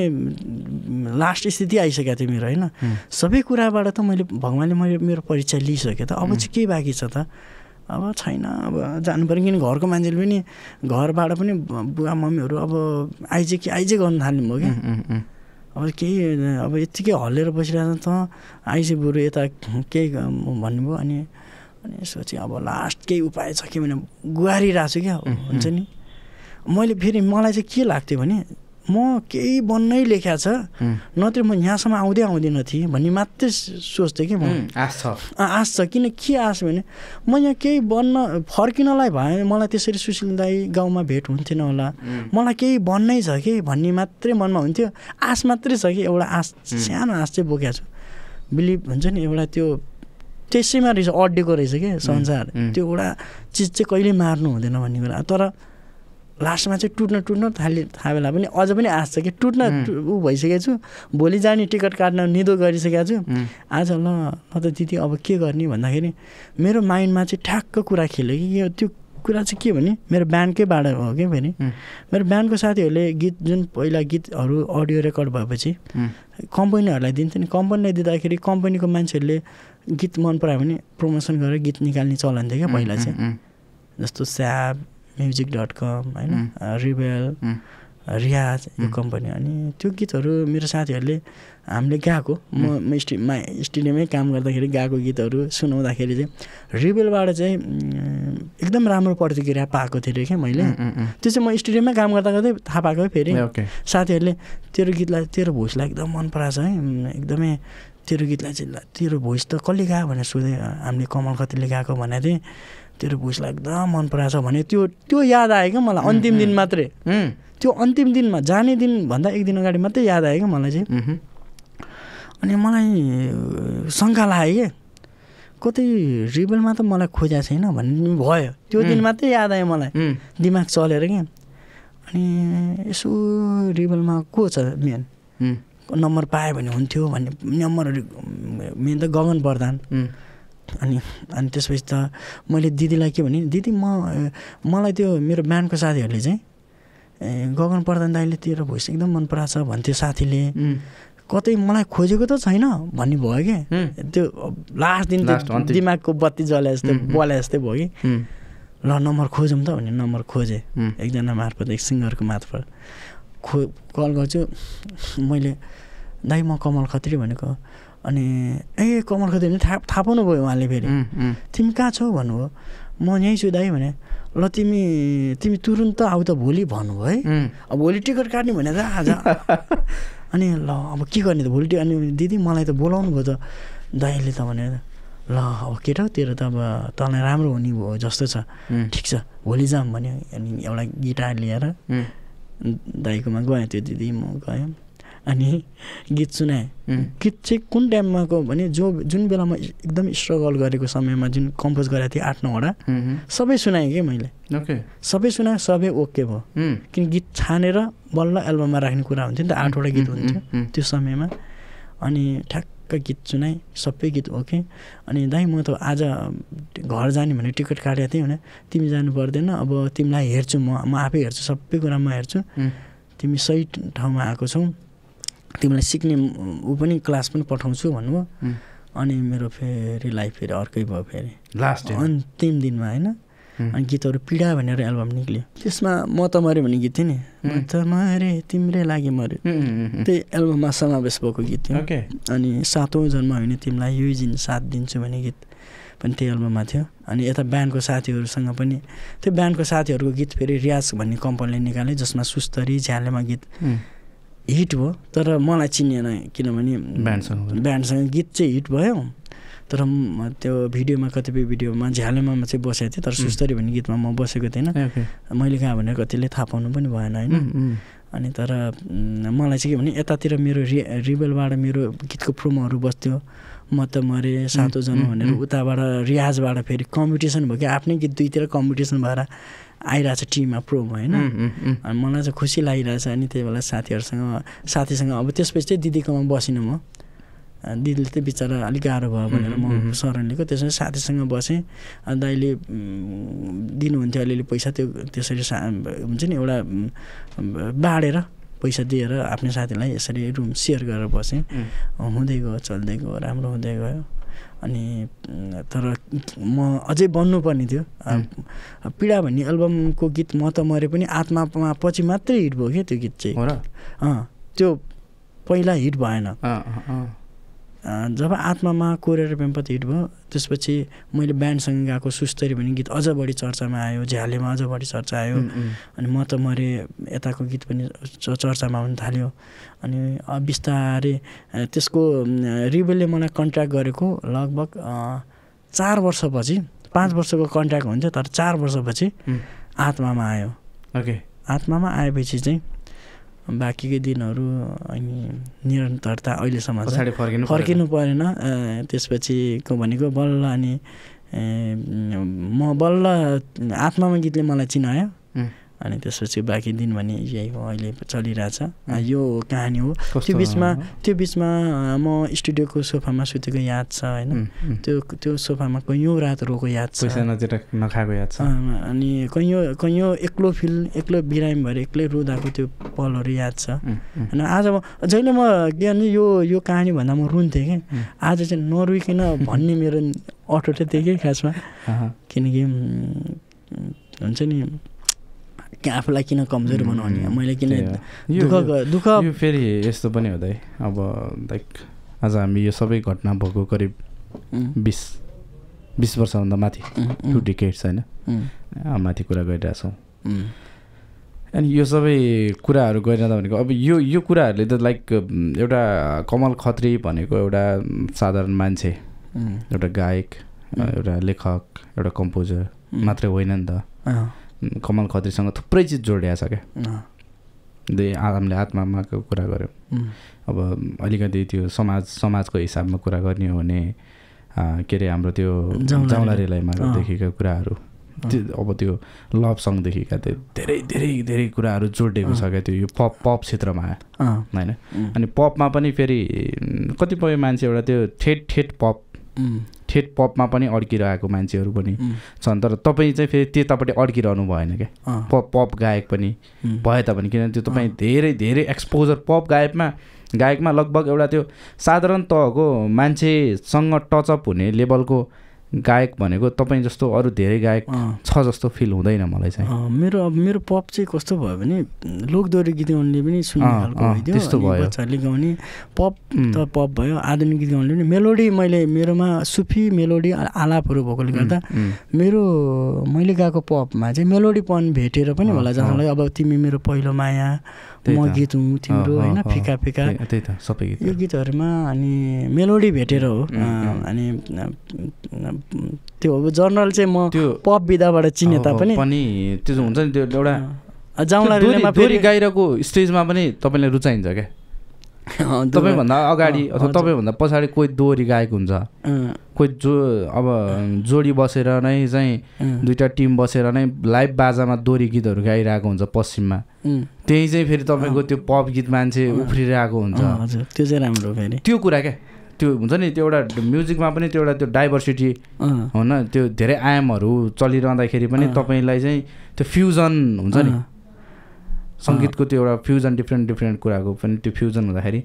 सुट हुने क्या ट्याक्कै त्यो मलाई चाहिँ के कुरामा खुसी लाग्छ भने अब जस्तो दोहोरी गीत गाउनेहरू कतिपय पूर्वतिर गइरह हुँदैन होइन पूर्वले गीत गाउने पश्चिमतिर बोलाइरह हुँदैन मेरो उसमा चाहिँ अब पूर्व पश्चिम उत्तर दक्षिण हुन्छ नि हिमाल भेगतिर लुक्ला मनाङ मुस्ताङदेखि लिएर तराई भेग मधेस एरियालाई टच गरेर भेगहरूदेखि लिएर हरेक ठाउँमा फेरि एउटा दुईवटा गीत सुनेको होला भन्ने सोच्छु तर 10वटा गायो भने 10वटै गीत गाइरहेको हुन्छ क्राउडले होइन गाइरहेको हुन्छ अनि अर्को कुरा मेजर कुरा हो दाइ अब यो ठ्याक्कै फेरि अब हामी फेस टु फेस भएर तारिफवाला कुरा होइन यो सँगै तिमीले मैले कति कुरा तपाईँलाई भिडियो खिचेर मैले पठाइरहेको हुन्छु नि त किनभने तपाईँले धेरै कुराहरू आँखा लाउन भ्याउनुहुन्न त्यहाँ तर मैले त धेरै कुराहरू पाइरहेको हुन्छ भ्याइरहेको हुन्छ मैले तपाईँलाई कतै अझ यस्तो भन्नु देखाइरहेको हुन्छु त्यो मान्छेले गीतको पनि चल्ने हुन्छ नि दाइ अब अहिले त त्यो टिकटकहरूले गर्दाखेरि रिल्सहरूले गर्दाखेरि यस्तो भयो कि गीत भनेको 10 सेकेन्ड 15 सेकेन्ड गीत चल्ने अनि त्यो 15 सेकेन्ड छोडेर अर्को 10 सेकेन्ड गीत बजायो भने मान्छेले कुन गीत हो यो भनिदिन्छ क्या कुन बजाएको यो गीत भनेर चाहिँ मान्छे सोच्ने अवस्था छ भनेको मतलब मान्छेले चाहिँ छोटो कुराहरू नै सुन्ने त्यसकैमा इभ्यालुएट गर्ने त्यही कुराहरूलाई नै रुचाउने त्यही कुराहरू मात्र टिप्ने खालको चाहिँ अलिक परिपाटीहरू डेभलप भइरहेछ नि त अहिले हाम्रो यो अहिलेको कन्टेक्स्टमा हेर्ने हो भने तर तपाईँको गीत होइन अब आउने के हुन्छ त म भन्न सक्दिनँ तर आजसम्मको गीतहरू भनेको यसो म सोध्छु होइन अब त्यो हुन्छ जसलाई पनि हुन्छ यो रियलिस्टिक कुरा कति ठाउँमा तपाईँले लिरिक्स बिर्सिनु भयो भने पनि त्यो अडियन्सले गाइरहेछ कति अवस्थामा मैले बिर्सछु गाइरहेछ कि छक्क परेर चाहिँ म कुन त्यो हुन्छ क्या होइन अब त्यो अब लिपसिङ सिप्सिङ गर्ने अलि चोरी गर्ने हो भने त फेरि त्यो थाहा भइहाल्छ होइन तर अब ठ्याक्कै त्यो हजुर मान्छेले अब त्यो अडियन्सलाई गाउन छोडिरहेको हुन्छ तपाईँले कहिले काहीँ छोड्नुहुन्छ नि अनि त्यो गाउँदै फ्याक्ट कुनै चाहिँ इनकेस बिर्सियो भने होइन त्यो मैले त आज फेस गरेको छ सायद तपाईँले त्यो होला मैले फिल गरेँ होइन त्यो छोड्यो भने पनि त्यो अडियन्सले गाइरहेकै हुन्छ क्या त्यो लाइन अब फेरि यस्तो छ स्लो नम्बरहरू जस्तो जाउला रेलाइमा त सबै जाउलाले A to Z गाउनुहुन्छ अनि चोखो माया भने सहन त्यो पनि A to Z गाइरहेको हुन्छ रात बित्यो भने सँगै गाइरहेको हुन्छ टुक्रेको मुटु पनि गाइरहेको हुन्छ लभ सङहरू त भन्नै पर्दा सबै गाउँछन् अनि गल्ती मेरो छैन माया लैलै यिनीहरूमा त यसै नाचेर इन्जोय गर्छ तर A to Z मैले 1 घन्टा गीत गाएको छु भने 1 घन्टा गीत गाइरहेको हुन्छ क्राउडले त्यो कुरामा चाहिँ मलाई खुसी लाग्छ अनि त्यो कुरामा चाहिँ अलि हुन्छ नि दर्शक श्रोताहरूको माया त्यही त अनि लाइक त्यो भनेको चाहिँ त्यो एउटा त्यो पप विधा पनि एउटा त्यो सामान्य आम जनमानससम्म चाहिँ तपाईँको त्यो टचअप चाहिँ पुगेको छ क्या कमल खत्री भनेको चाहिँ यो हो यसले चाहिँ यो गीत गाउँछ यस्तो गाउँछ भन्ने चाहिँ त्यो एउटा पप विधालाई अझै छर्राउन छरपष्ट पार्नको लागि चाहिँ त्यो एउटा रोल धेरै मेजर रोल चाहिँ तपाईँको देखिएको छ नि त होइन अब सायद त्यो 8 वर्ष यात्रामा कतै तपाईँ हतोत्साहित भएको भए अब चाहिँ सक्यो यो सोफामा नसुतौँ होइन घरमै घर बरु सुतौँला बरु बुवाईमै सुत्नु पऱ्यो नि भनेर त्यति बेला हिँडेको भए होइन धेरै कुरा छ सर लाइफ मलाई चाहिँ के लाइफमा मलाई मेरो हुन्छ नि उद्देश्य लाइफमा के थियो भने पैसा कमाउनुभन्दा पनि गीत गाउन पाऊँ राम्रो गीत गाउन पाऊँ सबैको मन जित्न पाऊँ भन्ने थियो त्यसपछि बाँकी चाहिँ भगवान्ले हुन्छ नि त यो लायक पनि छस् भनेर बाँकी चिजहरू दिएको जस्तो लाग्छ यो चिज पनि तेरो लागि नै ठिक छ भनेर अनि अहिले चाहिँ कुरा यति चिजहरू नेपालमा गाह्रो छ नि होइन र पनि सबै चिज मैले काठमाडौँमै एउटा गीतै गाएर गीतै मात्र गाएर अरू केही छैन मान्छे गीत मात्र गाएर हुन्छ र भन्ने सोच्छ तर गीतै गाएर हो अहिले अब धेरैजना छन् गीतै गाएर सबै कुरा जोडेको अनि त्यो कुरामा म पनि छु अनि त्यसमा म पनि हुन्छ नि दर्शक श्रोताहरूको लागि म हुन्छ आफै भाग्यमानी सोध्छु किनभने गीतै गाएर सबै कुरा जोड्न गाह्रो छ नि त गाह्रो छ होइन अनि फेरि अर्को के दाइ यो कुरा आयो है अनि यो कुरा होइन त सायद त्यता पनि अलिकति थोरै जोड मान्छेले तपाईँले हिजो भन्यो नि के भन्यो के काम गर्छ अनि गीत गाएर चल्छ बाँचिन्छ त्यही सोच्थेँ नि अनि भविष्य चाहिँ के भन्छ क्या मान्छेले दाइ भन्छ अहिले पनि भन्छ है अहिले पनि धेरैले भन्छ है यो कुरा होइन अलिकति जस राम्रो बुझे मान्छेले भन्दैन अन्त अधिक कामचको सोध्छ क्या अधिक कामचको सोच गीतका ए छ मलाई क्या मलाई भन्छ होइन होइन पहिला त बुझाउनु मान्छेले गाह्रो छ फेरि गीत गाउँछु भन्नु र होस्ट हो भन्न फेरि बुझाउन गाह्रो छ हेर्नु बुझायो के हो होस्ट के हो उद्घोषक कार्यक्रम यसो चल्नु ए पैसा दिन्छ भन्छ पहिला है दिन्छ कस्तो हुन्छ राम्रै हुन्छ ए अनि जागिर चाहिँ फेरि हो हेर्नु है अनि भनेपछि त्यो कुराहरूबाटै हामीलाई जुधेर होइन एक्सपोज हुन बाहिर निक्लिन नै गाह्रो छ नि दाइ किनभने त्यो कुराले आफूलाई पनि छुन्छ क्या कति टाइममा किन छुन्छ भने ओहो म त पैसै नकमाउने ठाउँमा पो छु कि भोलि मेरो भविष्य नै सुरक्षित नहुने ठाउँमा छु कि होइन भोलि चाहिँ अब यो जवानीमा चाहिँ 2-4 दिन रमाइलो होइन अडियन्स क्राउड त्यो माया एभ्रिथिङ होइन ट्राभल सब चिज पाइन्छ भोलि फेरि पछि केही न केही हुने हो कि कति मलाई आफैले सुन्छ क्या दाइ त्यो कुराले हो नि होइन अनि अहिले पनि यस्तो कुराहरू म कति ठाउँमा सुन्छु क्या अनि त्यो आफैलाई त्यो कुराले मान्छेलाई त्यो इन्करेज होइन क्या त्यसलाई चाहिँ त्यो फेरि पछाडि अब आफूले कसरी लेनीमा पनि भर पर्छ तर जति राम्रोसँग लिए पनि त्यो एक्ला ढकढक चाहिँ हान्छ दाइ त्यो कुराले क्या हाम्रो त्यो समाजमा किनभने हाम्रोमा अझै पनि जागिरै खानुपर्ने सरकारी नै जागिरै खानुपर्ने अब हुन्छ नि मान्छे के गर्छ गिटार बजाएर नि पैसा कमाउँछ मान्छे कमाइरहेछ नि त दिनकै हो त सरकारी जागिरले महिनामा खाने तलब भन्दा एकजना राम्रो गिटार बजाउने दिनमा कमाइरहेछ दाइ हो त होइन म्युजिक एरेन्जरहरूले राम्रो एरेन्जरले मतले 4 लाख 5 लाख खाइरहेछन् इजिली होइन फ्लुट बजाउनेहरूले घर 2-3 ठाउँमा घर किनिसक्यो होइन फ्लुट त्यो सारङ्गी मादल बजाउने एभ्रिथिङ के दाइ अब त्यो आफूसँग स्किल छ राम्रो गर्न सक्यो त्यो डिमान्ड छ त्यो चिज दिन सक्यो डेलिभर गर्न सक्यो भन्दा अर्को कुरा के जोड्नु मन लाग्यो भने नेपालमा हामीले पढ्यौँ नि होइन तर हाम्रो पढाइ कहीँ पनि युज हुने कहीँ पनि त्यो व्यवहारिक छैन कि तर अबको पढाइ चाहिँ कस्तो हुनुपर्छ एउटा पढाइ ठिक छ होइन तर ऊ आफू पछि हुन्छ नि टिक्ने खालको सिप पनि यो मेरो चाहिँ भोकल मेरो सिप जस्तो भयो कि मेरो एउटा कला भयो एउटा ऊ भयो होइन यो चाहिँ भगवान्ले पाएर मात्रै त्यस्तै केही न केही कुरामा चाहिँ अघि हुनु पर्दो रहेछ कि अब हिजो तपाईँलाई सरलाईमा 4 कक्षा पढ्दादेखि क्या हप्ताको 2 दिन मात्रै म्युजिक सिक्ने वातावरण बनेको के हुन्थ्यो आज त्यही त अफकोर्स डेफिनेटली केही चिज त आउँथ्यो नि त हिजो भन्दा केही चिज त राम्रो आउँथ्यो होला नि त बालापनदेखि नै त्यो एउटा जिल डेभलप हुन्थ्यो एटलिस्ट एउटा जिल त डेभलप हुन्छ नि त मान्छेलाई होइन जस्तो अहिले त्यो हाम्रो मेयर साहबले बालनले त्यो विकली एउटा स्याटरडे चाहिँ बुक फ्री डे भनेर के स्किलहरू कुकिङ के त्यो पेन्टिङ के त्यो आइरहेछ नि त अनि त्यहाँ मैले देखिरहेको थिएँ कि त्यो म्युजिक क्लास पनि भइरहेछ कि होइन अब एउटा बच्चा अन्त उसको भोलि रहर नहोला अरे क्या तर त्यो भित्र पनि कमल खत्री त छ नि त हो कि नि दाइ भन्नुहोस् त कमल खत्री छ त्यो कमल खत्री अहिले एउटा 5 कक्षा 6 कक्षामा पढिरहेको त्यो कमल खत्रीले अहिलेदेखि चाहिँ म्युजिकको केही सर्टेन गाइडलाइन्स पाएर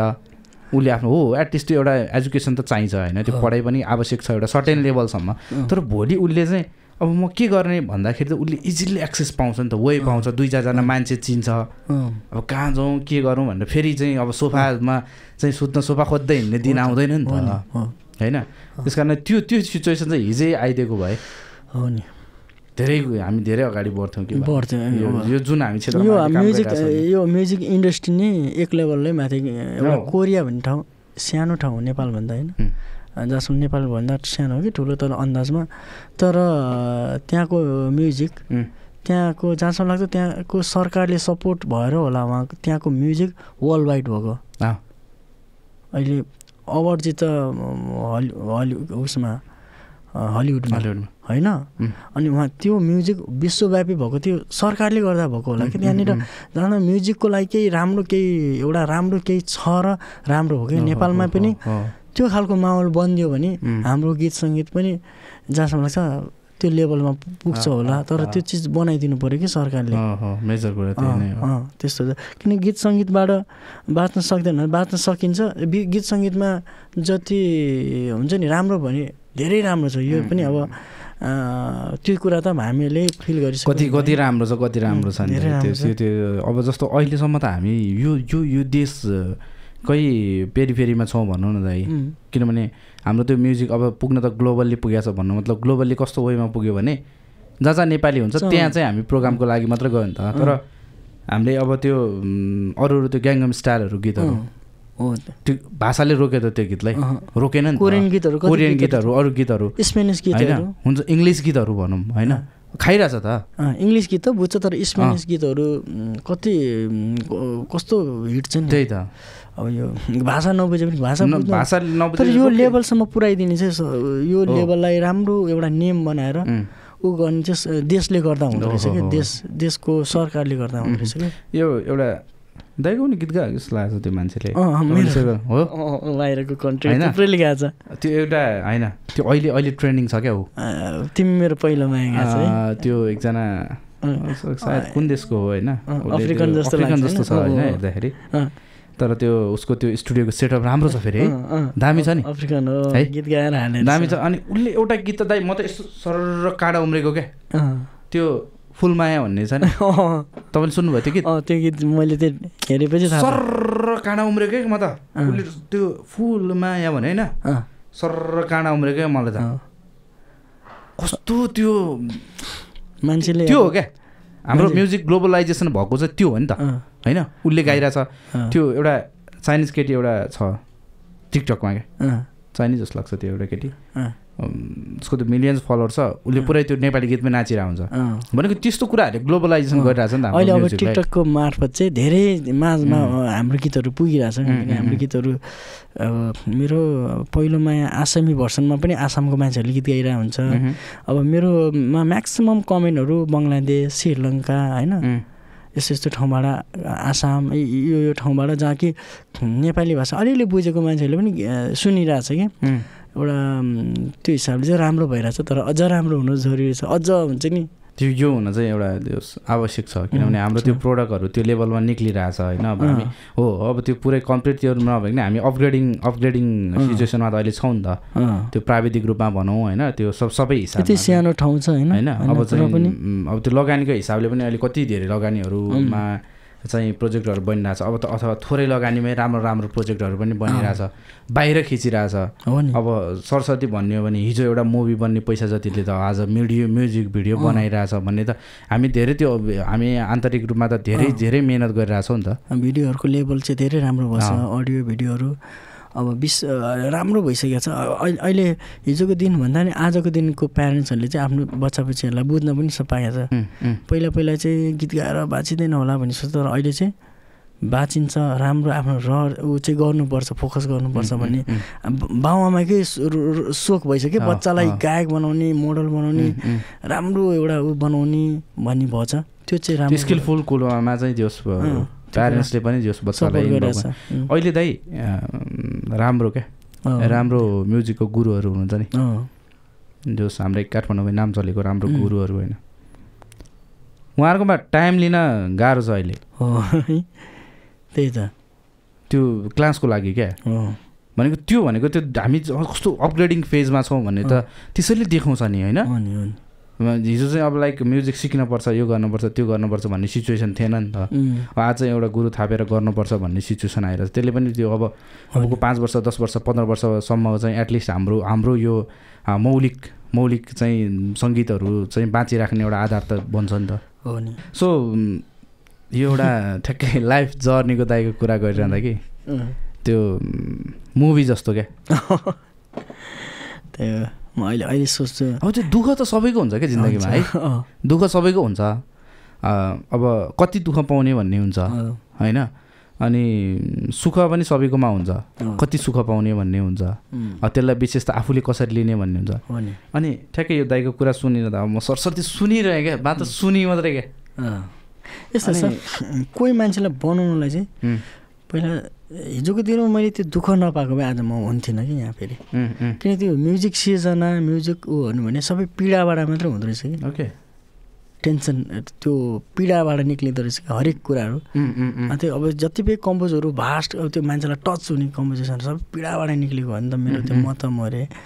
अनि सबै कुराहरू अनि त्यो चिज चाहिँ मलाई हिजोको दिनमा दुःख नदिएको भए त्यो चिज आउँदैन थियो होला त्यो चाहिँ भगवान्ले मलाई बनाउनलाई अहिले चाहिँ त्यो फिल गर्थेँ हिजोको दिनमा चाहिँ मलाई के भयो भन्ने सोच्थेँ होला तर अहिले चाहिँ त्यो चिज आवश्यक नै थियो होला आवश्यकै थियो मलाई त्यो अहिले यो बनाउनलाई हो भन्ने सोच्थेँ अनि ठिक छ अहिले चाहिँ हिजोको त्यो दिन चाहिँ फेरि सपना जस्तो लाग्छ पीडाको कुरा आइहाल्यो नि त होइन त्यस्तो याद छ त त्यस्तो अलिकति खत्रै पाराले रुनु भएको त्यस्तो मोमेन्ट थियो एक्चुअली जन्डिस टाइफाइड हुँदाखेरि मलाई यतिसम्म गाह्रो भएको थियो कि म बाँच्दिनँ जस्तो भएको थियो कि त्यो रात चाहिँ मलाई काट्न एकदम गाह्रो भइरहेको थियो अनि भगवान्लाई गुहारे मात्रै थिएँ रुँदै मलाई बचाऊ भगवान् मैले केही गर्न पाइनँ सबलाई देखाउनु छ जसले मलाई चिनेन हिजोको दिनमा सबलाई म के हो चिनाउनु छ मलाई बचाऊ भनेर त्यो एक दिन चाहिँ मलाई एकदम कठिन भएको थियो रुँदै अनि त्यो दिन कट्यो अनि हुन्छ नि त्यो रात चाहिँ मलाई त्यो जन्डिस टाइफाइड एकैचोटि त्यो होइन जन्डिस बल्झ्यो क्या मलाई एकचोटि भएको जन्डिस रिपिट बल्झिँदा चाहिँ मलाई निकै गाह्रो भयो थियो किन सबै कुरा सुन्ने जस्तो साइको हुने रहेछ क्या दिमागले काम नगर्ने अनि बात दिने क्या हो आज रात भन्ने मनमा भइरहँदा चाहिँ पीडा भयो त्यो पीडामा निक्ला कि मलाई जो बचाउ मात्रै भएको थियो कि मलाई किनकि मैले इक्लेको थिएँ नि त म सबलाई देखाउँछु भने त्यो कुरा मैले पुऱ्याउनु पाएको छैन त्यो पुऱ्याउनुको लागि मलाई बचाउ भन्थेँ कि मैले रुँदै अनि त्यो एक रात काट्न मलाई गाह्रो भएको थियो यो आजसम्म कतिवटा गीत रेकर्ड गर्नुभयो याद छ मेरो अब गीतको मात्रा गन्यो भने त निकै कम छ तर अब जति गाएँ थोरै गाएँ थोरै सबै मन पराएको छैन अब मैले मुभीदेखि लिएर धेरै गएको छैन होला 150-200 जम्मा गएको होला मलाई चासो लाग्छ यो गएको मध्ये त अधिकांश गीत त तपाईँको आफ्नै लिरिक्स कम्पोज है धेरै छ यो चाहिँ पहिल्यैदेखि थियो तपाईँले म आफ्नै गर्नुपर्छ भन्ने यस्तो थियो अब हिजोको सुरुको दिनमा गायक मात्रै भन्नु भनेर आएको त्यसपछि सङ्गीतकारहरूको बाटो धेरै कुरे अनि अब सुशील दाईलाई त म अब गुरु मान्छु उहाँलेबाट त मैले पाएको तर अरू सङ्गीतकारहरूले पनि मलाई चान्स दियोस् ब्रेक दियोस् भने त कसैले सुन्दैन थियो खालि सुन्दा ओहो राम्रो गाउने भन्ने हो नि तर कसैले ब्रेक नदिने भनेपछि त आफै गर्नु पर्दो रहेछ भने बल्ल मैले दिमागमा आयो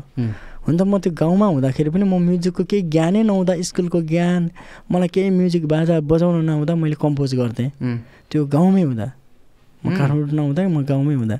भनेपछि यहाँ आएपछि मैले बिस्तारै मैले गीत बनाउन थालेँ जब अरूको आश गर्दा मन भएपछि नि कम्पोज गर्न अरूले मलाई चान्स नदिनु भए चाहिँ आफै लेख्न पनि थालेँ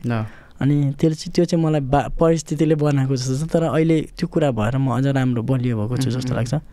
होइन अब मेरो कम्पोजिसनहरू म पछिको मैले अरूलाई दिएको कम्पोजिसनहरू पनि धेरै चलेको छन् गीतहरू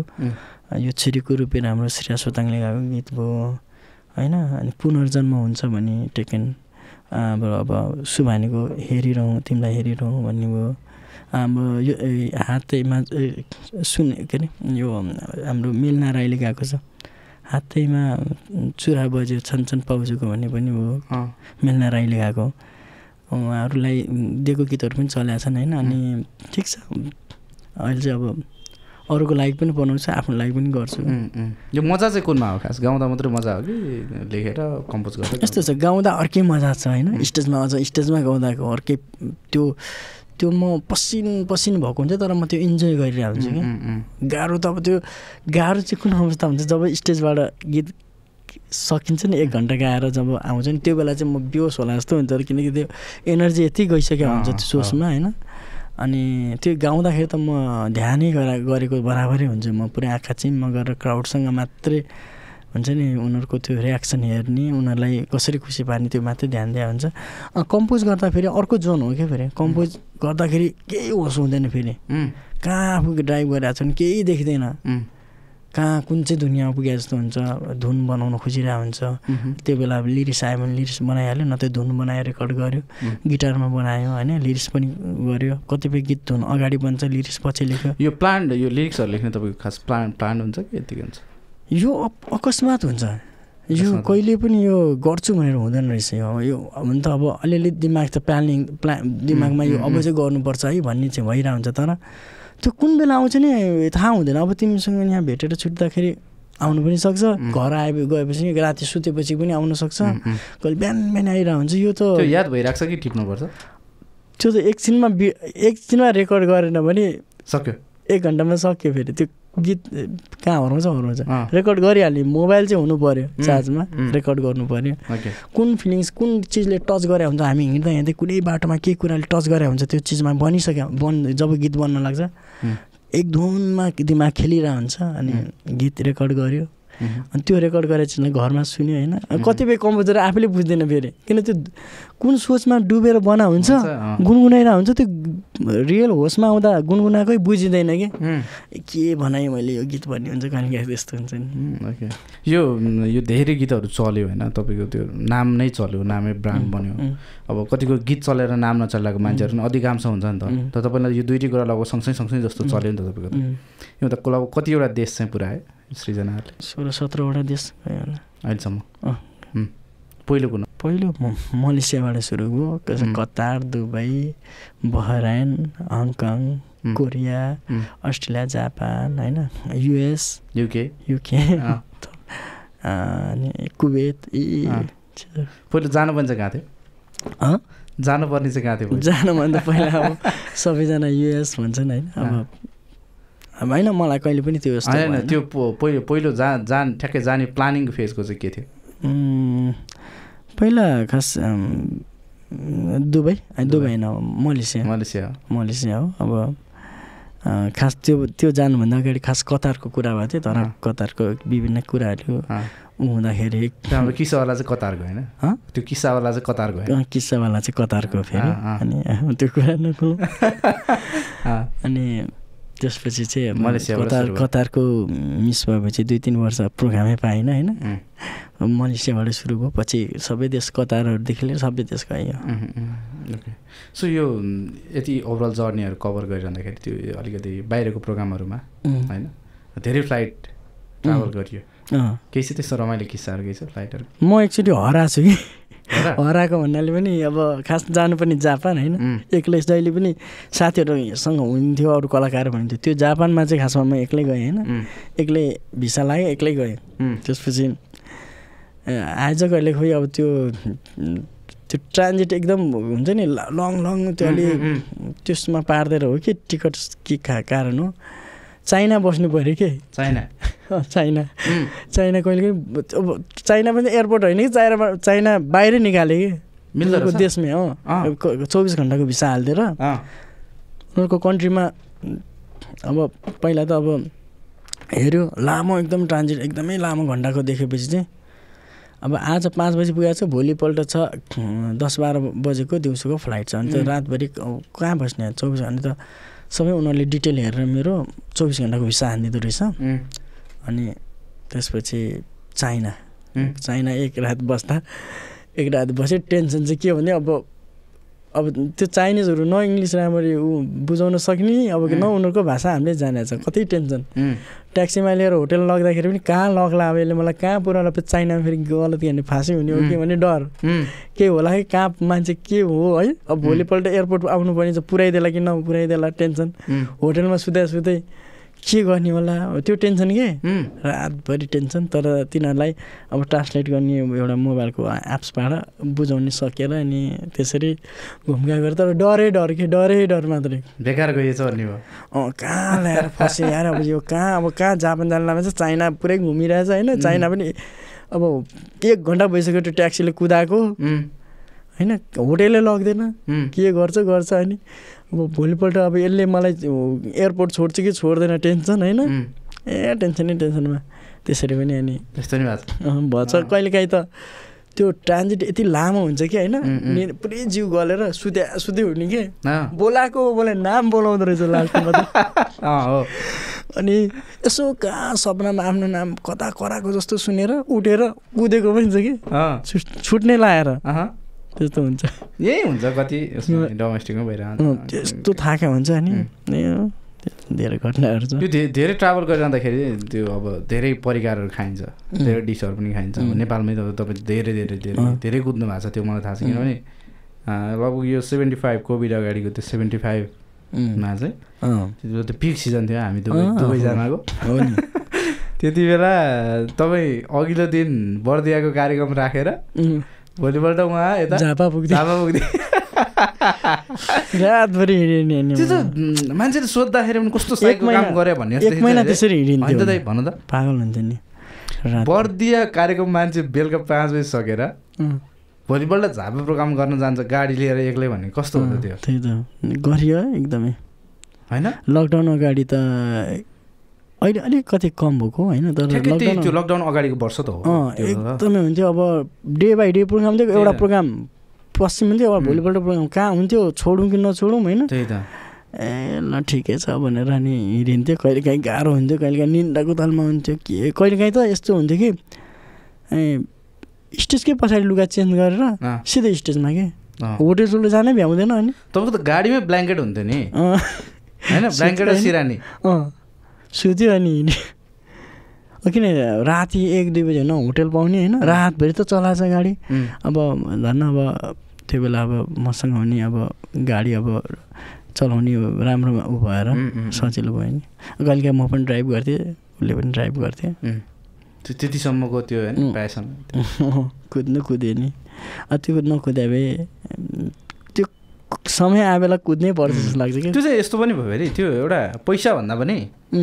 अब त्यो पैसा पनि हो हुन चाहिँ होइन अनि पैसा भन्दा पनि त्यो एउटा लोभ क्या हुन्छ नि मेन त आयोजकहरूसँग आज मैले धोका दिएँ भने भोलि मलाई बोल्दैन भन्ने खालको क्राउडले पनि एउटा माया गएर भोलिबाट यो गायक आउँदैन भन्ने हुन्छ विश्वासै हराउँछ त्यो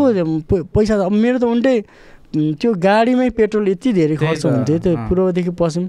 अनि तर पनि पैसा भन्दा नि मैले उनीहरूको मन चाहिँ राखिदिनुपर्छ भन्ने हिसाबले लिन्थेँ क्या मैले त्यतिसम्मको त्यो चाहिँ मैले फेरि जहाँ पनि कुरा गर्थेँ क्या त्यो यो विषयमा चाहिँ किनभने मैले देखेछु हामी त्योसँगै बर्दियामा थियौँ त्यो गुलरियामा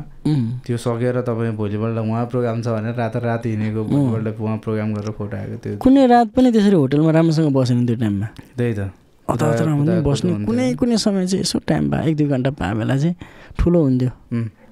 फेरि भोलिपल्ट अर्को ठाउँ कहिलेकाहीँ चाहिँ सिरियल्ली पर्थ्यो ठाउँहरू होइन कहिलेकाहीँ चाहिँ कहाँ ऱ्यान्डम परेको बेला त धेरै गाह्रो हुन्छ अनि यो कुरालाई मैले कहाँ जोड्दै थिएँ भने कि यदि धेरै ट्राभल गर्दाखेरि फरक ठाउँ हुन्छ फरक परिकार होइन डिस हुन्छ तपाईँले धेरै प्रिफर गर्ने खानेकुरा चाहिँ के हो अब मलाई चाहिँ यस्तो छ मलाई अब फिस त म खान्छु होइन अरू अब मासु खाँदिनँ म मासु भेज हो होइन अब फिस खाने हो अब मलाई नर्मली अब दाल भात तरकारी अरू त्यो बाहेकको मलाई त्यस्तो चाह हुन्छ नि त्यो भन्ने छैन केही पनि छैन जस्तो यो धेरैजनाले भन्नु पनि हुन्छ होला त्यो आफैले पनि इभ्यालुएट गरिन्छ होइन जीवनमा अब यत्रो सबै कुरा गर्न यो एउटा चाहिँ मेरो नराम्रो बानी हो भन्ने खालको त्यस्तो केही छ चाँडै विश्वास गर्छु अरूलाई के कुरा भयो भने हो जस्तो लाग्छ तर त्यो चिजबाट धोका पाउँछु कि अनि लास्टमा चाहिँ त्यो चिज चाहिँ अहिले त्यो चिजबाट पनि सुधार भइसकेको छ एउटा मान्छे केही चिजमा लोभ देखायो भने बुझ्नु पऱ्यो अनि के हो के को लागि के अनि अहिले चाहिँ पहिला जसरी विश्वास गरेर हात हालिहाल्थेँ अहिले चाहिँ अलिकति सोचेर अनि मात्रै बुझ्नु पऱ्यो डिटेल अनि मात्रै अनि त्यसरी गर्दा पहिला धेरै धोका पाइयो अनि त्यो भयो त्यसले गर्दा विश्वास चाहिँ इजिली गर्ने विश्वास गर्ने मन सफा भएको मान्छेले अरूलाई पनि चाँडै विश्वास गरिन्छ नि त्यही त म जस्तै छ भन्टाइन्छ त्यस्तो हुँदैन रहेछ होइन अब कतिलाई विश्वास गरेर ल केही पैसा दियो होइन उसलाई गाह्रो भयो उसले अब विभिन्न तरिकाको हुन्छ नि समस्या देखायो समस्या देखायो तर माया लाग्छ नि त हिजोको दिनमा म पनि तडपेको थिएँ यो चिज नभएर यसलाई गर्नुपर्छ भन्ने हुन्छ भरे त्यो चिज आउनलाई उल्टै धाएको दाइ वाक्क भएर ला भन्यो भने छोडेको अवस्था पनि छ कतिपय अवस्थामा ल खाओस् भनेर त्यस्तो अहिले चाहिँ ध्यान दिनुपर्ने छ सोच्नुपर्छ अब सही हो यो जीवनको यो एउटा चाहिँ राम्रो बानी हो भन्ने खालको केही छ त्यस्तो ठ्याक्कै आफूलाई राम्रो लाग्ने अब म चाहिँ अब कुनै मेरो आफ्नो म्युजिकको लागि चाहिँ अरू कामको लागि चाहिँ म अल्छी नै छु होइन म्युजिकको लागि चाहिँ म भुल्छु कि सबै कुरा म म्युजिकको लागि चाहिँ म जतिखेर पनि 12 बजेको घाममा पनि म केही गर्नु छ भने म त्यो केही यत्तिकै नगरी बस्नै सक्दिनँ कि त म प्रोग्राममा हुनु पऱ्यो कि त मैले कम्पोज गरिराख्नु पऱ्यो कि त मैले स्टुडियोमा मेरो गीतहरूको काम गर्नु पऱ्यो कि त मैले कसैलाई त्यो भुलिराख्ने चाह चाहिँ भइरहेको छ क्या म कुनै मलाई त्यो खाली भयो कि मलाई एकदम गाह्रो हुन्छ कि के गर्ने भइरहेको हुन्छ मलाई एकदम म त्यो यत्तिकै बस्नै सक्दिनँ कि त मलाई घुम्नु पऱ्यो केही चाहिँ गर्नु पऱ्यो कि अब मेरो काम अब अड्किरहेछ मैले बिर्सिसकेको छ भने नि त्यो कामको लागि पनि म धाई गर्छु कि स्टुडियोमा त्यो धाएरै काम सफल गर्छु कि कति बेला बिर्सिया गीतलाई पनि म बरु ल यो गीत गर्नु पऱ्यो भने आफै धाएर अनि अब पहिला कि अब स्टुडियोहरू केही काम गर्नु पऱ्यो 12 बजे काम 12 बजे कहाँ यस्तो हिँडेको भन्थ्यो तर त्यो हिजोको त्यही दिन त्यही 12 बजेको घामको मेहनतले गर्दा आज म यहाँ भन्दा अनि अहिले पनि म त्यही गर्छु कि अहिले पनि मेरो त्यही रुल छ बिहान कम्पोज गर्नलाई म्युजिकको केही गर्न बस्यो होइन त्यसपछि म खाना खाएपछि कहिलेकाहीँ चाहिँ अल्छी लाग्छ सन्चो हुँदैन सुत्छु नत्र चाहिँ स्टुडियो जानु पऱ्यो कतिवटा कहाँ मेरो गीतहरू भएको छ त्यहाँ गएर मैले सिकाउनु पऱ्यो यो चिज चाहियो भन्नु पऱ्यो कुनै भिडियोको काम गर्नु पऱ्यो केही न केही काममा चाहिँ म त्यो भइरहेको छु मेरो यो म्युजिकप्रतिको लगाव चाहिँ अनि मेरो अर्को ऊ छ भने म स्टेजमा गीत गाउँदा कहिलेकाहीँ हामी कलाकार हो कहिलेकाहीँ लाखौँ मान्छेसँगको माझमा पनि गाउनुपर्छ कहिलेकाहीँ 100 जना 200 जना पनि हुन्छ तर त्यो 100 जनामा पनि मेरो एनर्जी चाहिँ म कहिले लुज गर्दिनँ कि म त्यहाँ 100% म त्यो थोरै मान्छे किन धेरै गीत गाउनु पऱ्यो भन्ने छैन मलाई चाहिँ म त्यो थोरैजनालाई पनि मैले खुसी पार्नु पऱ्यो त्यो चाहिँ ऊ हो जस्तो लाग्छ अनि म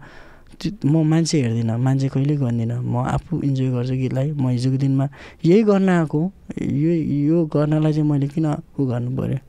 भन्ने हुन्छ म 100% त्यसमा म पसिना चुहाउँछु बगाउँछु जस्तो जाडोमा पनि हिउँ परेको ठाउँ पनि म पसिना चुहाउँछु त्यो चाहिँ हो फेरि गाउँदाखेरि धेरै पसिना दिमागमा प्रेस यस्तो हुन्छ कि माइन्ड यत्तिकै ठिङ्ग उभिएर गीत गाउने भयो भए यत्तिकै चलमल नगर्ने भयो त्यो आउँदैन थियो होला मेरो त्यो गीतको लिरिक्स अनुसारको फिलहरू वगेरा हुन्छ नि त मेरो बडी मुभमेन्ट चल्छ धेरै अनि मान्छेले अब यत्तिकै हेर्ने के गरे होला जस्तो लाग्छ होला होइन तर त्यो चाहिँ रियल स्टेजमा गएपछि थाहा हुन्छ मैले किन गरेँ होला भन्ने कुरा चाहिँ यो आजसम्मको लाइक हुन्छ नि जीवनमा एउटा चिज चाहिँ नगरेको भए हुन्थ्यो अथवा यो चिज चाहिँ गरेको भए हुन्थ्यो भन्ने खालको त्यस्तो रिग्रेट्स केही छ मलाई लाइफमा कुनै पनि चिज हुन्छ नि यो नगरे भने कहिले पनि भएन मैले जे पाएको छु म त्यो कुरामा खुसी छु राम्रो नराम्रो जे हिजोको दिनमा कतिले के भन्यो होला यो भन्यो होला त्यसमा मलाई कुनै पनि हुन्छ नि यसले यस्तो भन्यो भने कुनै उस छैन म आफ्नो काम गरिरहेको छु होइन राम्रो सोच्नेले राम्रो गर्नेले त मलाई गरिरहनु भएको छ नराम्रो गर्नेलाई पनि धन्यवाद दिन चाहन्छु हिजोको उहाँहरूले नराम्रो मलाई त्यो नबोल्या भए नगरे भए म त्यो इक लिँदैन थियो होला होइन अनि मलाई यो लाइफमा यो गर्नुपर्ने थियो भने कुनै पनि त्यो रिग्रेट हुन्छ नि यो नगरे केही पनि म जे छु ठिक छु मैले गरिरहेको छु कहिलेकाहीँ अन्जानमा गल्ती पनि भयो होला मान्छे हो होइन अनि कहिलेकाहीँ कसैको मन पनि दुखायो होला या मेरो पनि कसैले दुखायो होला त्यो कुरालाई त्यो धेरै सोचेर बस्ने एकदमै टेन्सनमा यसले मलाई किन गर्यो भन्ने सोच्दिनँ कुनै त्यो अवधिभित्रसम्म चाहिँ हुन्छ जस्तो पीडा भएको टेन्सन भएको बेलासम्म सोच्थेँ होला त्यसपछि त्यो हटिसकेपछि फेरि लाइफ ठिक छ जे छ खुसी छु जस्तो लाग्छ होइन भगवान्ले आफूले गर्ने मेहनत हो म्युजिकमा मेहनत गरिरहेको छु भगवान्ले सबै कुराहरू पाइरहेको छ दर्शक श्रोता योभन्दा ठुलो कुरा के हुन्छ जस्तो लाग्छ अनि धेरै त्यो चाह एकदमै ठुलो के हुन्छ नि मान्छे त्यो सपना पनि छैन एउटा म्युजिक थियो अब त्यो चिजमा लागिरहेको छु अझ पनि केही गर्नु अझै नेपाली म्युजिक इन्डस्ट्रीलाई अझ के गर्नु भन्ने चाहिँ मनमा अझ पनि छ म्युजिकलाई बल्ल चाहिँ बुझिरहेको छु जस्तो लागिरहेको छ कि अहिले चाहिँ बल्ल चाहिँ बुझिरहेको छु जस्तो लागिरहेको छ अब यो लेभललाई अझ कहाँ पुर्याउने भन्ने माइन्डमा मात्रै यो भएछ। त्यो बाहेकको कसैप्रति रिस राग कसैलाई इच्छा हुन्छ नि यसले यस्तो गरिसक्यो भन्ने त्यो ममा केही पनि छैन। आज सायद यो सिङ्गर नहुनु भएको भए अथवा म्युजिक फिल्डमा नहुनु भएको भए यस्तो छ। मैले यो लाइफमा अप्सन कहिले पनि रोजिनँ कि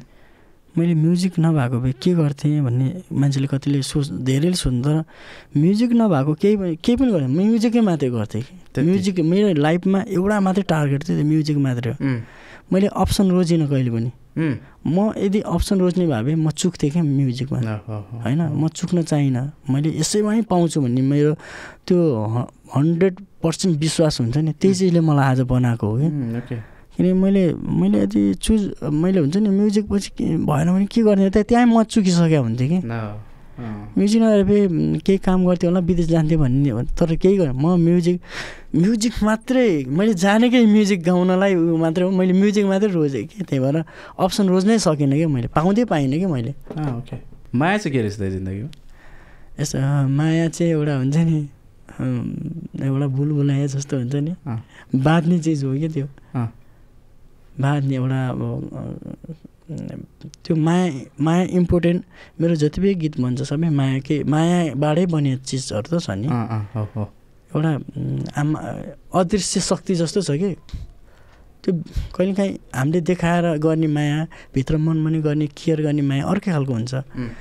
आमा बुवाहरूले बाहिरबाट गाली गऱ्यो भने भित्र माया हुन्छ नि त। आमा हेर्दा चाहिँ मलाई कति गाली गरेर तर हाम्रो लागि भने हुन्छ, त्यो पनि माया हो होइन। अनि त्यो मायालाई कुन किसिमले लिने, एउटा गर्लफ्रेन्ड बोयफ्रेन्डसँग नजिक भएको एउटा मायाको कुरा गर्दाको माया अर्कै हुन्छ, एउटा साथीहरूसँग गर्ने खालको एउटा हुन्थ्यो अर्कै किसिम हुन्छ। यो यसैमा संसार अडेको छ जस्तो लाग्छ कि। होइन सबै चिज यहाँ जहाँसम्म लाग्छ सबै चिज माया बाँडेर माया भए यो संसारमा यो हुन्छ नि। एउटा देशले अर्कोले देशलाई थिचोमिचो अर्को देशलाई गर्ने कहिले हुँदैन त्यो होला। सबै आफ्नो स्वार्थी भएर त हुने सबै कुरा बिग्रेको। माया बाँड्ने यो चिज चाहिँ इम्पोर्टेन्ट छ जस्तो लाग्छ। यहाँ परिवारको कुरा आइहाल्यो होइन। परिवार चाहिँ ठ्याक्कै के रहेछ? परिवार चाहिँ एकदम इम्पोर्टेन्ट छ। यहाँ के छ भने अरू बेला जे जस्तो भयो नि आफूलाई दुःख परेको बेला चाहिँ परिवारकै मान्छे हुन्छ कि। जति नै जे गर्ने परिवारकै मान्छे आँखा अगाडि हुन्छ क्या। त्यो यदि केही गाह्रो भए बेला होइन त्यो म चाहिँ त्यो हिसाबले लिन्छु। अब धेरै भास्ट कुरा गर्न आउँदैन होइन। अनि अब जति नै जे गऱ्यो गाली गऱ्यो अरू बेला यस्तो गऱ्यो भने त्यो गाह्रो भए बेला चाहिँ हेर्ने भने परिवारले नै हो। त्यो चाहिँ जस्तो यो हामी धेरै जर्नीहरू कभर गरिरहँदाखेरि धेरै मान्छेहरू जीवनमा ठोकिन्छन् होइन। यो सबै गर्दाखेरि एउटा त्यो छुट्टै एउटा साथी सर्कल हुन्छ नि त होइन। त्यसको जिन्दगीमा कस्तो रोल हुँदो रहेछ? इम्पोर्टेन्ट छ नि मेरो लाइफमा पनि साथी सर्कलले धेरै उ छ। किन हिजोको दिनमा म एक्लै भाउँदाखेरि पनि साथी चाहिँ चाहिएको थियो मलाई। किन एम बुद्धहरू हामीहरू अझै विभिन्न होइन। अनि हामी साथीहरूसँग म भुलिन्थेँ, कम्पोजहरू गर्थेँ। अनि कहिलेकाहीँ केही कुरा बोर लाग्यो भने ल जाउँ न यार खाउन कहीँ जाउँ भन्ने हुन्छ होइन। अनि दुःख सुखको कुरा सेयर हुन्छ, अनि आफ्नो परिवारको कुरा अनि यस्तै रहेछ भन्ने हुन्छ, बुझ्दै गइन्छ होइन। कोही राम्रो मान्छे भेटिन्छ, कोही नराम्रो भेटिन्छ। अब कहिलेकाहीँ आफूले राम्रो गरेर साथीले कहिलेकाहीँ घात पनि गरिरहेको हुन्छ होइन। अब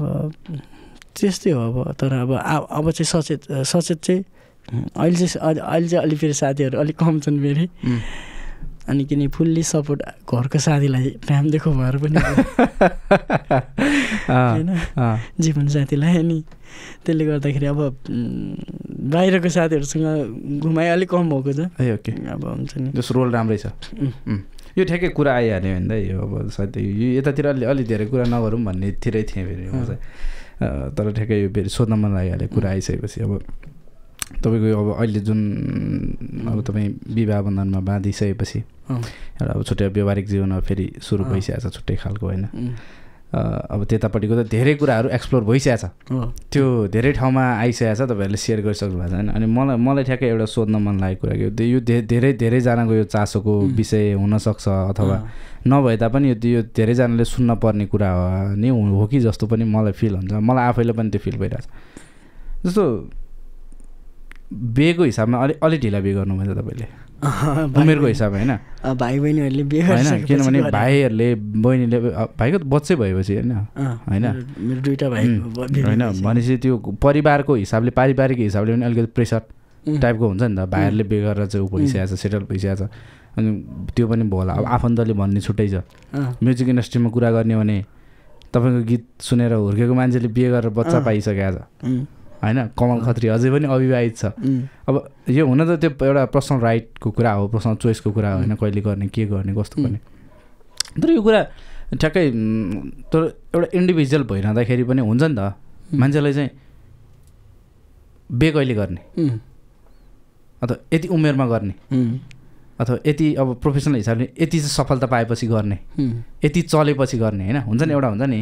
मानव म 20वटा देश घुमेपछि मात्र बिहे गर्छु भन्ने नि हुनसक्छ नि मान्छेको चोइस होइन त्योभन्दा लाइक तपाईँले त्यो कुनै टार्गेट थियो तपाईँको लाइक अब यसरी चाहिँ यो भएपछि बिहे गर्छु भन्ने खालको थियो अथवा के थियो खास यो विषयमा अब खासमा मलाई बिहेको प्रेसर चाहिँ कुन टाइममा आएको थियो भने जुन बेला स्ट्रगल गर्दा गर्दा केही भएन नि त्यो बेला चाहिँ घर आइ चाहिँ बिहे गर भन्नुहुन्थ्यो होइन अब त्यसपछि गर्दै गएँ राम्रो हुँदै गएँ होइन अनि सुरुमा चाहिँ भन्नुभयो बुवा मम्मीले बिहे गर अब राम्रो भइरहेछ बिहे गरेर तर मेरो चाहिँ सिद्धान्त के थियो नि बिहे भनेको मैले अर्काको छोरीलाई ल्याएर दुःख दिनुभन्दा नि म पुरै म मजाले म अर्काको छोरीलाई पनि उ गर्न सक्ने म आफू पनि उ गर्न सक्ने भएपछि मात्रै गर्नुपर्छ भन्ने थियो घरबाट प्रेसर त धेरै आयो पहिला चाहिँ पछि चाहिँ भन्नै छोडेँ कि ओके भन्नै छोड्नुभयो बुवा भनेर नलाग्नु भनेर नलाग्दैछ भने बरु भाइको बहिनीको बिहे भयो मलाई अब कहिले गर्छस् त भनेर मम्मी चाहिँ कुरा गरिरहनुहुन्थ्यो म चाहिँ नि म गर्छु समय आएपछि यसको लागि पनि जस्तो बिहा मृत्यु जन्म यो चिज चाहिँ जुर्या हुन्छ अरे कि त्यो चाहिँ मैले चार भन्दा नि जुर्नुपर्छ भने त्यो जुर्ने समय आएपछि आफै हुन्छ भन्थेँ ठ्याक्कै जुर्यो त्यो चाहिँ के मेरो चाहिँ के थियो भने म बिहे गरेपछि मेरो काठमाडौँमा घर होस् मैले उसलाई भित्राउन सकूँ भन्ने मेरो टार्गेट थियो त्यही नै भयो घर भयो मैले अनि बल्ल गरेँ ठ्याक्कै मजा अब मान्छे भन्छ नि त अब अफेयर चल्यो ब्रेकअप भइरह्यो होला त्यही भएर गरेन अरू धेरै इक्जाम्पलहरू हामीले लिँदा जस्तो अब हुन्छ म्युजिक क्षेत्रमा लागेको छ अब यहीँ वैराग्य होला गरेन नि हुन्छ कति हुन्छ नि एउटा एनालाइसिस मान्छेले गरेर हुन्छ नि त होइन अनि अब हेर्दै जाँदाखेरि अब उसले खोजेको जस्तो पाएन होला गरेन होइन अथवा त्यो धेरै चिज हुन्छ नि त अब उसको केही टार्गेट होला त्यही भएर गरेन भन्ने हुन्छ नि त तर अब त्यो एउटा तपाईँले सायद अब त्यो ठ्याक्कै भन्नु पर्दा के आजभन्दा 5-7 वर्ष अगाडि नै बिहे गरौँ भनेर नपुग्दो त के थियो त होइन नपुग्दो राम्रै गीतहरू हिट भइसक्यो ब्याक टु ब्याक प्रोग्राममा हिँडेको कुदेको सिचुएसन भइसकेको थियो अनि अब त्यो हामी आफैले पनि देख्थ्यौँ कमल दाइले चाहिँ बिहे गर्नु भएको छ कहिले गर्छन् भन्दा दाइले मेरो कुरा पनि भएको थियो विषयमा होइन अलि अगाडि 4-5 वर्ष अगाडि अनि त दाइले जब जस्तो भने त्यस्तै टाइममै भयो फेरि हुन चाहिँ अनि तर मैले धेरैजनाको त्यो एउटा क्युरियोसिटी हुन्छ नि केटा मान्छेले किन ढिला बिहे गर्छ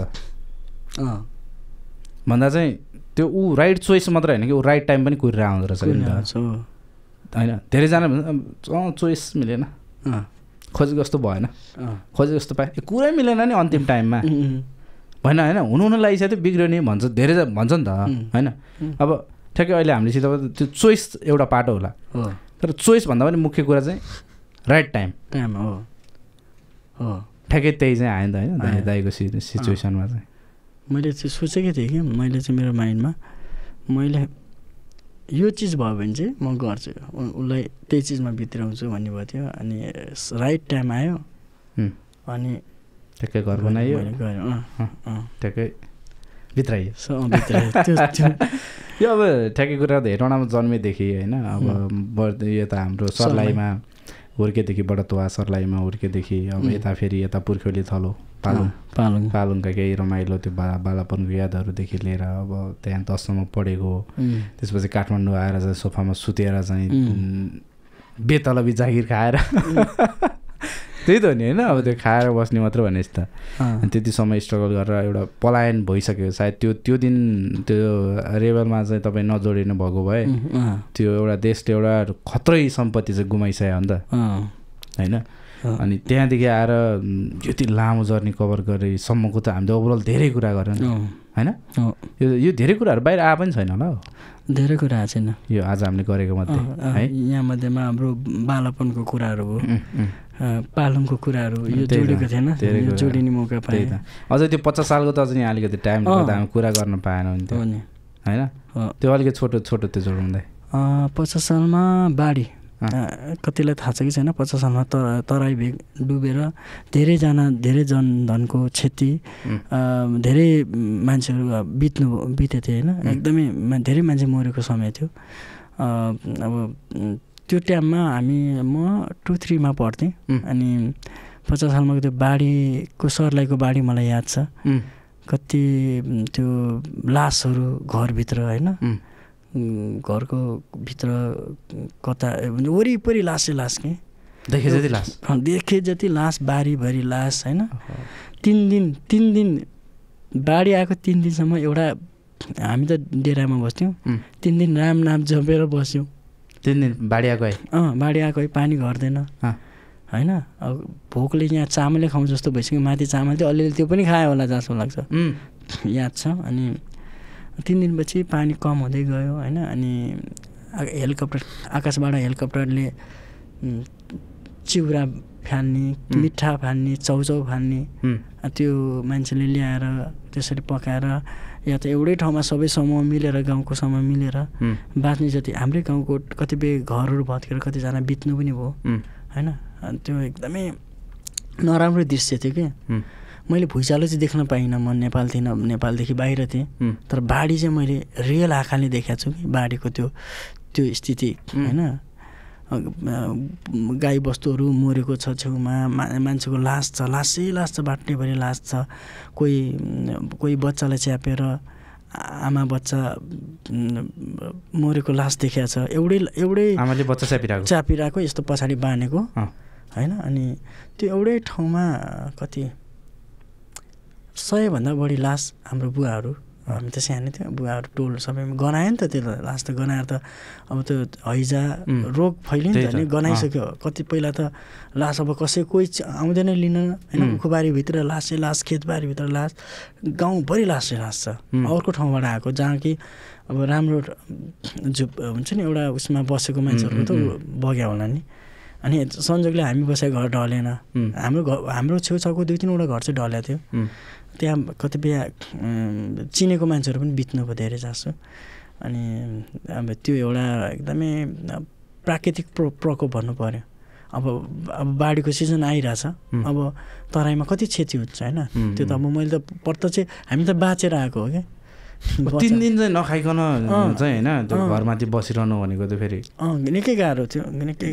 सबैजना त्यो फिस्स घर गइदिएको त फेरि सबैजना भजन गायो होइन? बुढाबुढीहरू भजन गायो, बच्चा हो भने बस्यो। हामीहरू त अब के हो नि, अब भोक लागेछ पिराउने मम्मीलाई, भोक लाग्यो भने कराउने।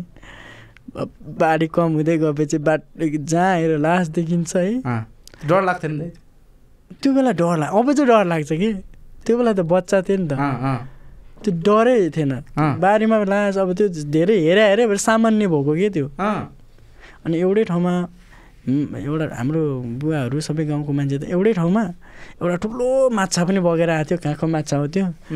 माछा सहित 100 भन्दा बढी लास गाडेको छ कि गाडेको। अब को नि अब अब त्यो गाउँको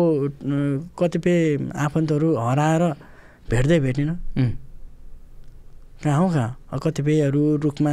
बग्दा रुख भेटेर त्यसरी बाँचेकोहरू पनि छन्, चिनेको दाइहरू। अनि त्यो अर्कै याद छ नि, सँगै बस्यो। अनि जब पानी घटेपछि अलिकति ओभानो केही चिजहरूबाट आगो बालेर होइन, सबैजनाले अब त्यहाँ के हुन्थ्यो नि, एउटा चामल एउटा दाल खिचडी बनायो, सबै बालेर त्यही खायो नि। त्यसरी अब बाढीको टाइममा चाहिँ सबैजना एक ठाउँमा बसेर जति बाँचेको छ सबैजनाले एउटा राम्रो सद्भाव गरेर त्यो चाहिँ एकदमै त्यो धेरैलाई थाहा छैन। मैले त आँखाले देखाएको छु नि त। पानी लगभग हाम्रो त्यो पनि एउटा घर एक तला घर हाम्रो हुन्छ नि, काठको घरमा बसेको हामी। एक तला पुरै माथि 2 तला घर हुन्छ। एक तला जब भरिसक्यो, काठको भर्याङ भरिसक्यो, अब त्यो मात्रै बाँकी छ कि अलिअलि हल्लिन्छ पनि फेरि बेला बेलामा, त्यो घर हल्लिन्छ। अलिकति जोड आयो भने त्यो पनि जान्छ। आँखाले त्यो हेर्दा देखिरहेको घर भत्केर सब बगिरहेछ। घरभरि काँसको थाल कचौरा के पस्या छ होइन, माटोभित्र निकाल्दा पुरेको छ के छ, अब एकदम बिजोक थियो नि त्यो त। लास्टै अब थियो याद आउँछ त्यो। अचम्म लाग्छ कि त्यो समय कस्तो थियो थियो नि कि एकदमै दर्दनाक नि। अझ त्यो उखुबारीभित्र सब कहाँ कसको लास हो के हो, खेतको पाटाभरि लास छ, गनाएको छ। साह्रै गनाएपछि चाहिँ अनि अब आउँछन् कि कोही आफ्नो मान्छेहरू चिनेर लग्छन् कि भनेर, कोही आउँदैनन् अब बेवारिसे लासहरू।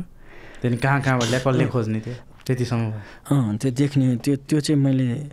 त्यो बाढीको चाहिँ अहिलेसम्म फेस गरेको त्यो ठुलो एउटा इन्सिडेन्ट। एकदमै। अब त्यो बेला अब हामी बच्चा थियो होइन, त्यो घर भत्केर सबै बग्न पनि सक्थ्यो। कसैलाई पौडी खेल्न आउँथेन, अब अलिअलि आउँथ्यो कि पौडी खेल्न आउने पनि कति मरेछन् कि त्यो भुमरीमा परेर कि त्यो बाढीमा त पौडी खेल्नै नदिने रहेछ नि। त्यो बाढीले त लगेपछि लगे हुँदो रहेछ। त्यो सबै यो कुरा गरिरहँदा कि त दुःख सुख रमाइलो पीडा होइन। सोफामा पनि सुतियो, 5 स्टारमा पनि सुतियो होइन, 5 स्टारमा पनि खाइयो, खाँदै नखाइ 3 दिन चाहिँ भोकै पनि बसियो। हो नि। जहाज पनि चढियो, देश विदेश सबै हेरियो होइन, क्रुज पनि चढियो। फेरि यता त्यो काहीँ चाहिँ क्रुज चढिरहँदा फेरि यता त्यस्तो बाढी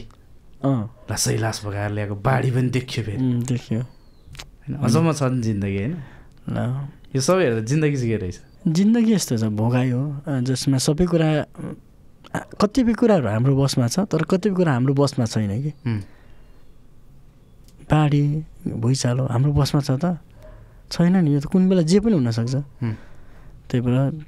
बाँचिन्जेल यो जिन्दगीलाई चाहिँ ह्याप्पी साथ गरौँ होइन। अब आउन सक्छ दुःख कष्ट, तर त्यसमा कहिले हरेस नखाउँ भन्न चाहन्छु। मतलब पोजिटिभ लाइफलाई इन्जोय गरौँ भन्छ कि। दुःखमा पनि इन्जोय गरौँ, सुखमा त दुःखमा पनि इन्जोय गर्ने मान्छे चाहिँ बल्ल त्यसले हरेक कुरालाई इन्जोय गर्छ जस्तो लाग्छ।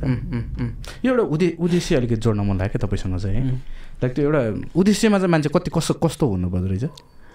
मलाई चाहिँ कुनै चिजमा होइन उद्देश्य लिँदै नलिने होइन, लिएपछि त पक्का खालको हुन्छ नि। यो चिज गर्छु भनेपछि त्यो डेडिकेटेड एउटा एम हुन्छ नि, त्यसैलाई फोकस गर्नु पऱ्यो कि। विचलित हुनु भएन। कसैले यो चिज तैँले गलत गरिरहेछस् भनेर मोड्न चाहेला, तर तपाईँले साँचो मनले गरेको उद्देश्य सही छ, त्यो चिज तपाईँले सही देखिनु भएको छ भने होइन, यहाँ हावामा त शक्ति छ होइन, देखिँदैन तर कति पावरफुल छ होइन। अदृश्य छ कि यो लाइफमा, अदृश्य चिजहरू नि पावरफुल हुन्छ क्या होइन। म्युजिक भनेको चिज पनि अदृश्य, त्यो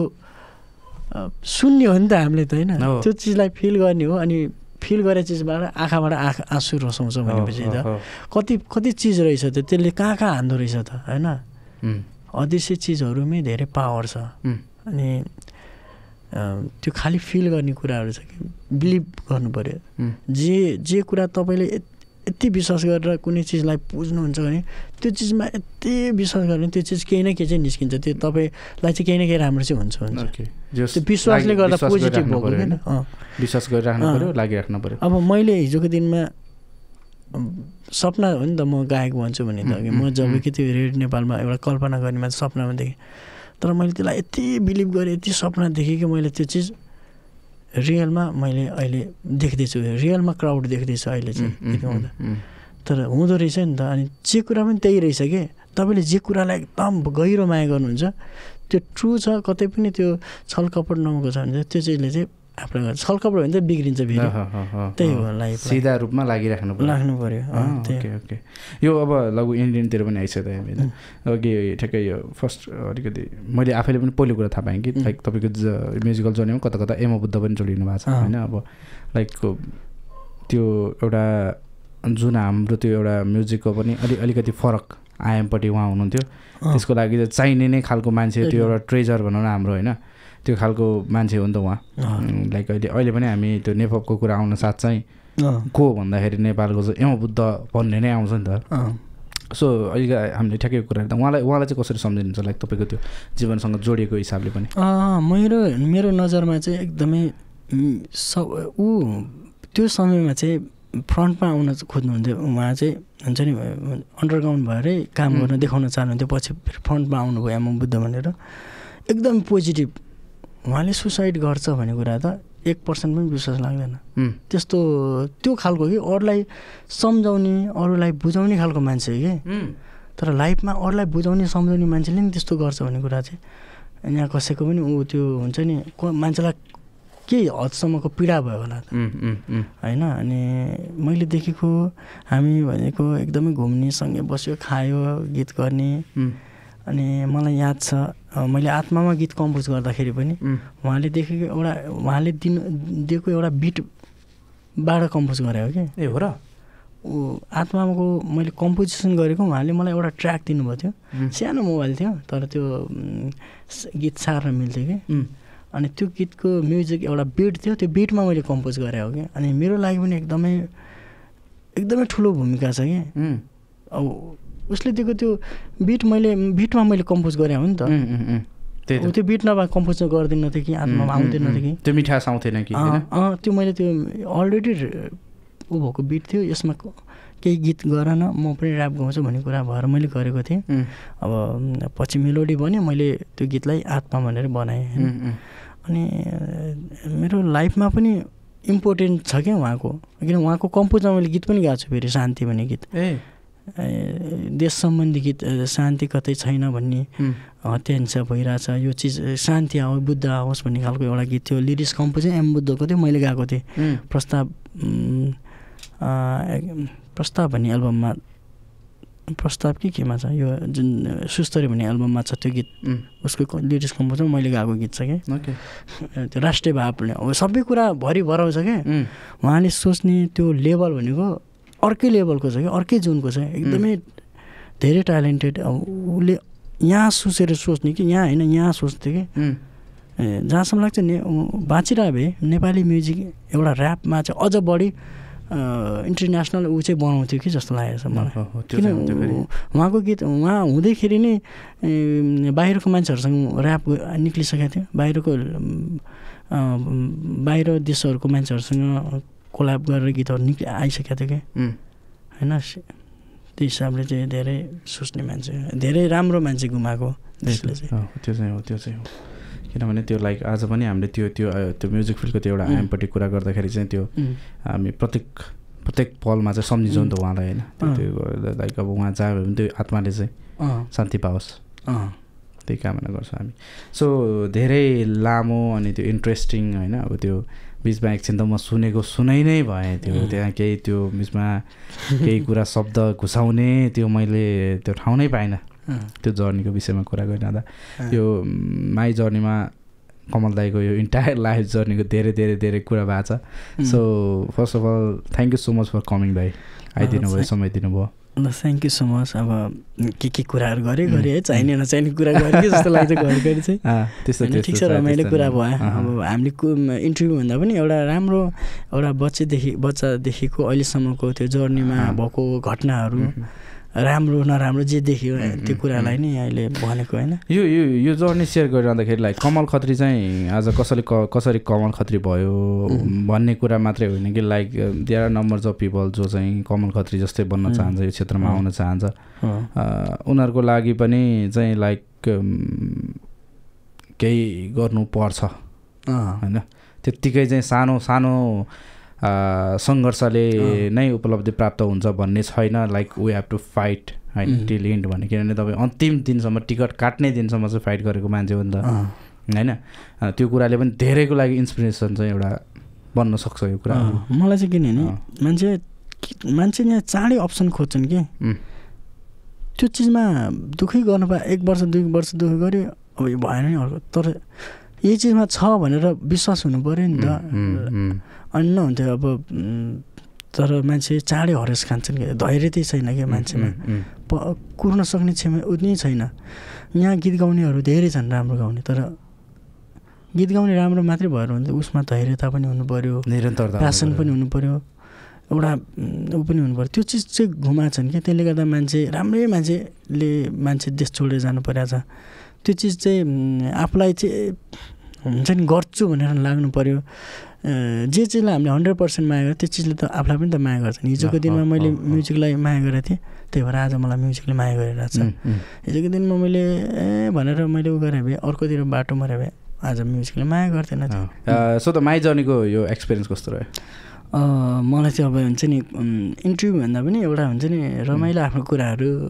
सेयर गरे जस्तो एउटा हुन्छ नि गफ गरे जस्तो भला कुसारी गरे जस्तो एउटा फिल भइरहेछ होइन त्यसमा पनि सुख दुःख सबै कुराहरू लाइफमा कस्तो चिजहरूले बाटो बनाउँदै आयो यहाँसम्म त्यो कुराहरू भन्ने मौका पाएँ राम्रो लाग्यो मलाई चाहिँ रमाइलो लाग्यो अरू बेला चाहिँ प्रेसर हुन्थ्यो के भन्ने होला जस्तो लाग्थ्यो होइन अब अहिले चाहिँ त्यस्तो नभएर टाइम पनि एकैछिन एउटा आफ्नो कुराहरू अभिव्यक्त गर्ने हुन्छ नि आफ्नो कुराहरू सेयर भयो अनि ठिक्कको कुराहरू धेरै अनावश्यक कुराहरू भएन ठिक्कको जे कुरा थियो हुन त अब कुरासँग कतिलाई त के कुरा गरे होला भाडी साडी यस्तो गऱ्यो अरे तर यस्तो पनि घटेको थियो किनकि यो चिज त यो त तराईमा एकदमै भोगिरहेको कुरा हो नि त होइन वर्षौँ प्रत्येक वर्ष बगाएर धनजनको क्षति भइरहेछ यो त यो चिज त भइरहेछ नि त यो चिज पनि सचेत गराउनलाई भन्नु जरुरी नै थियो त्यही हो okay thank you so much दाइ थ्याङ्क यू ल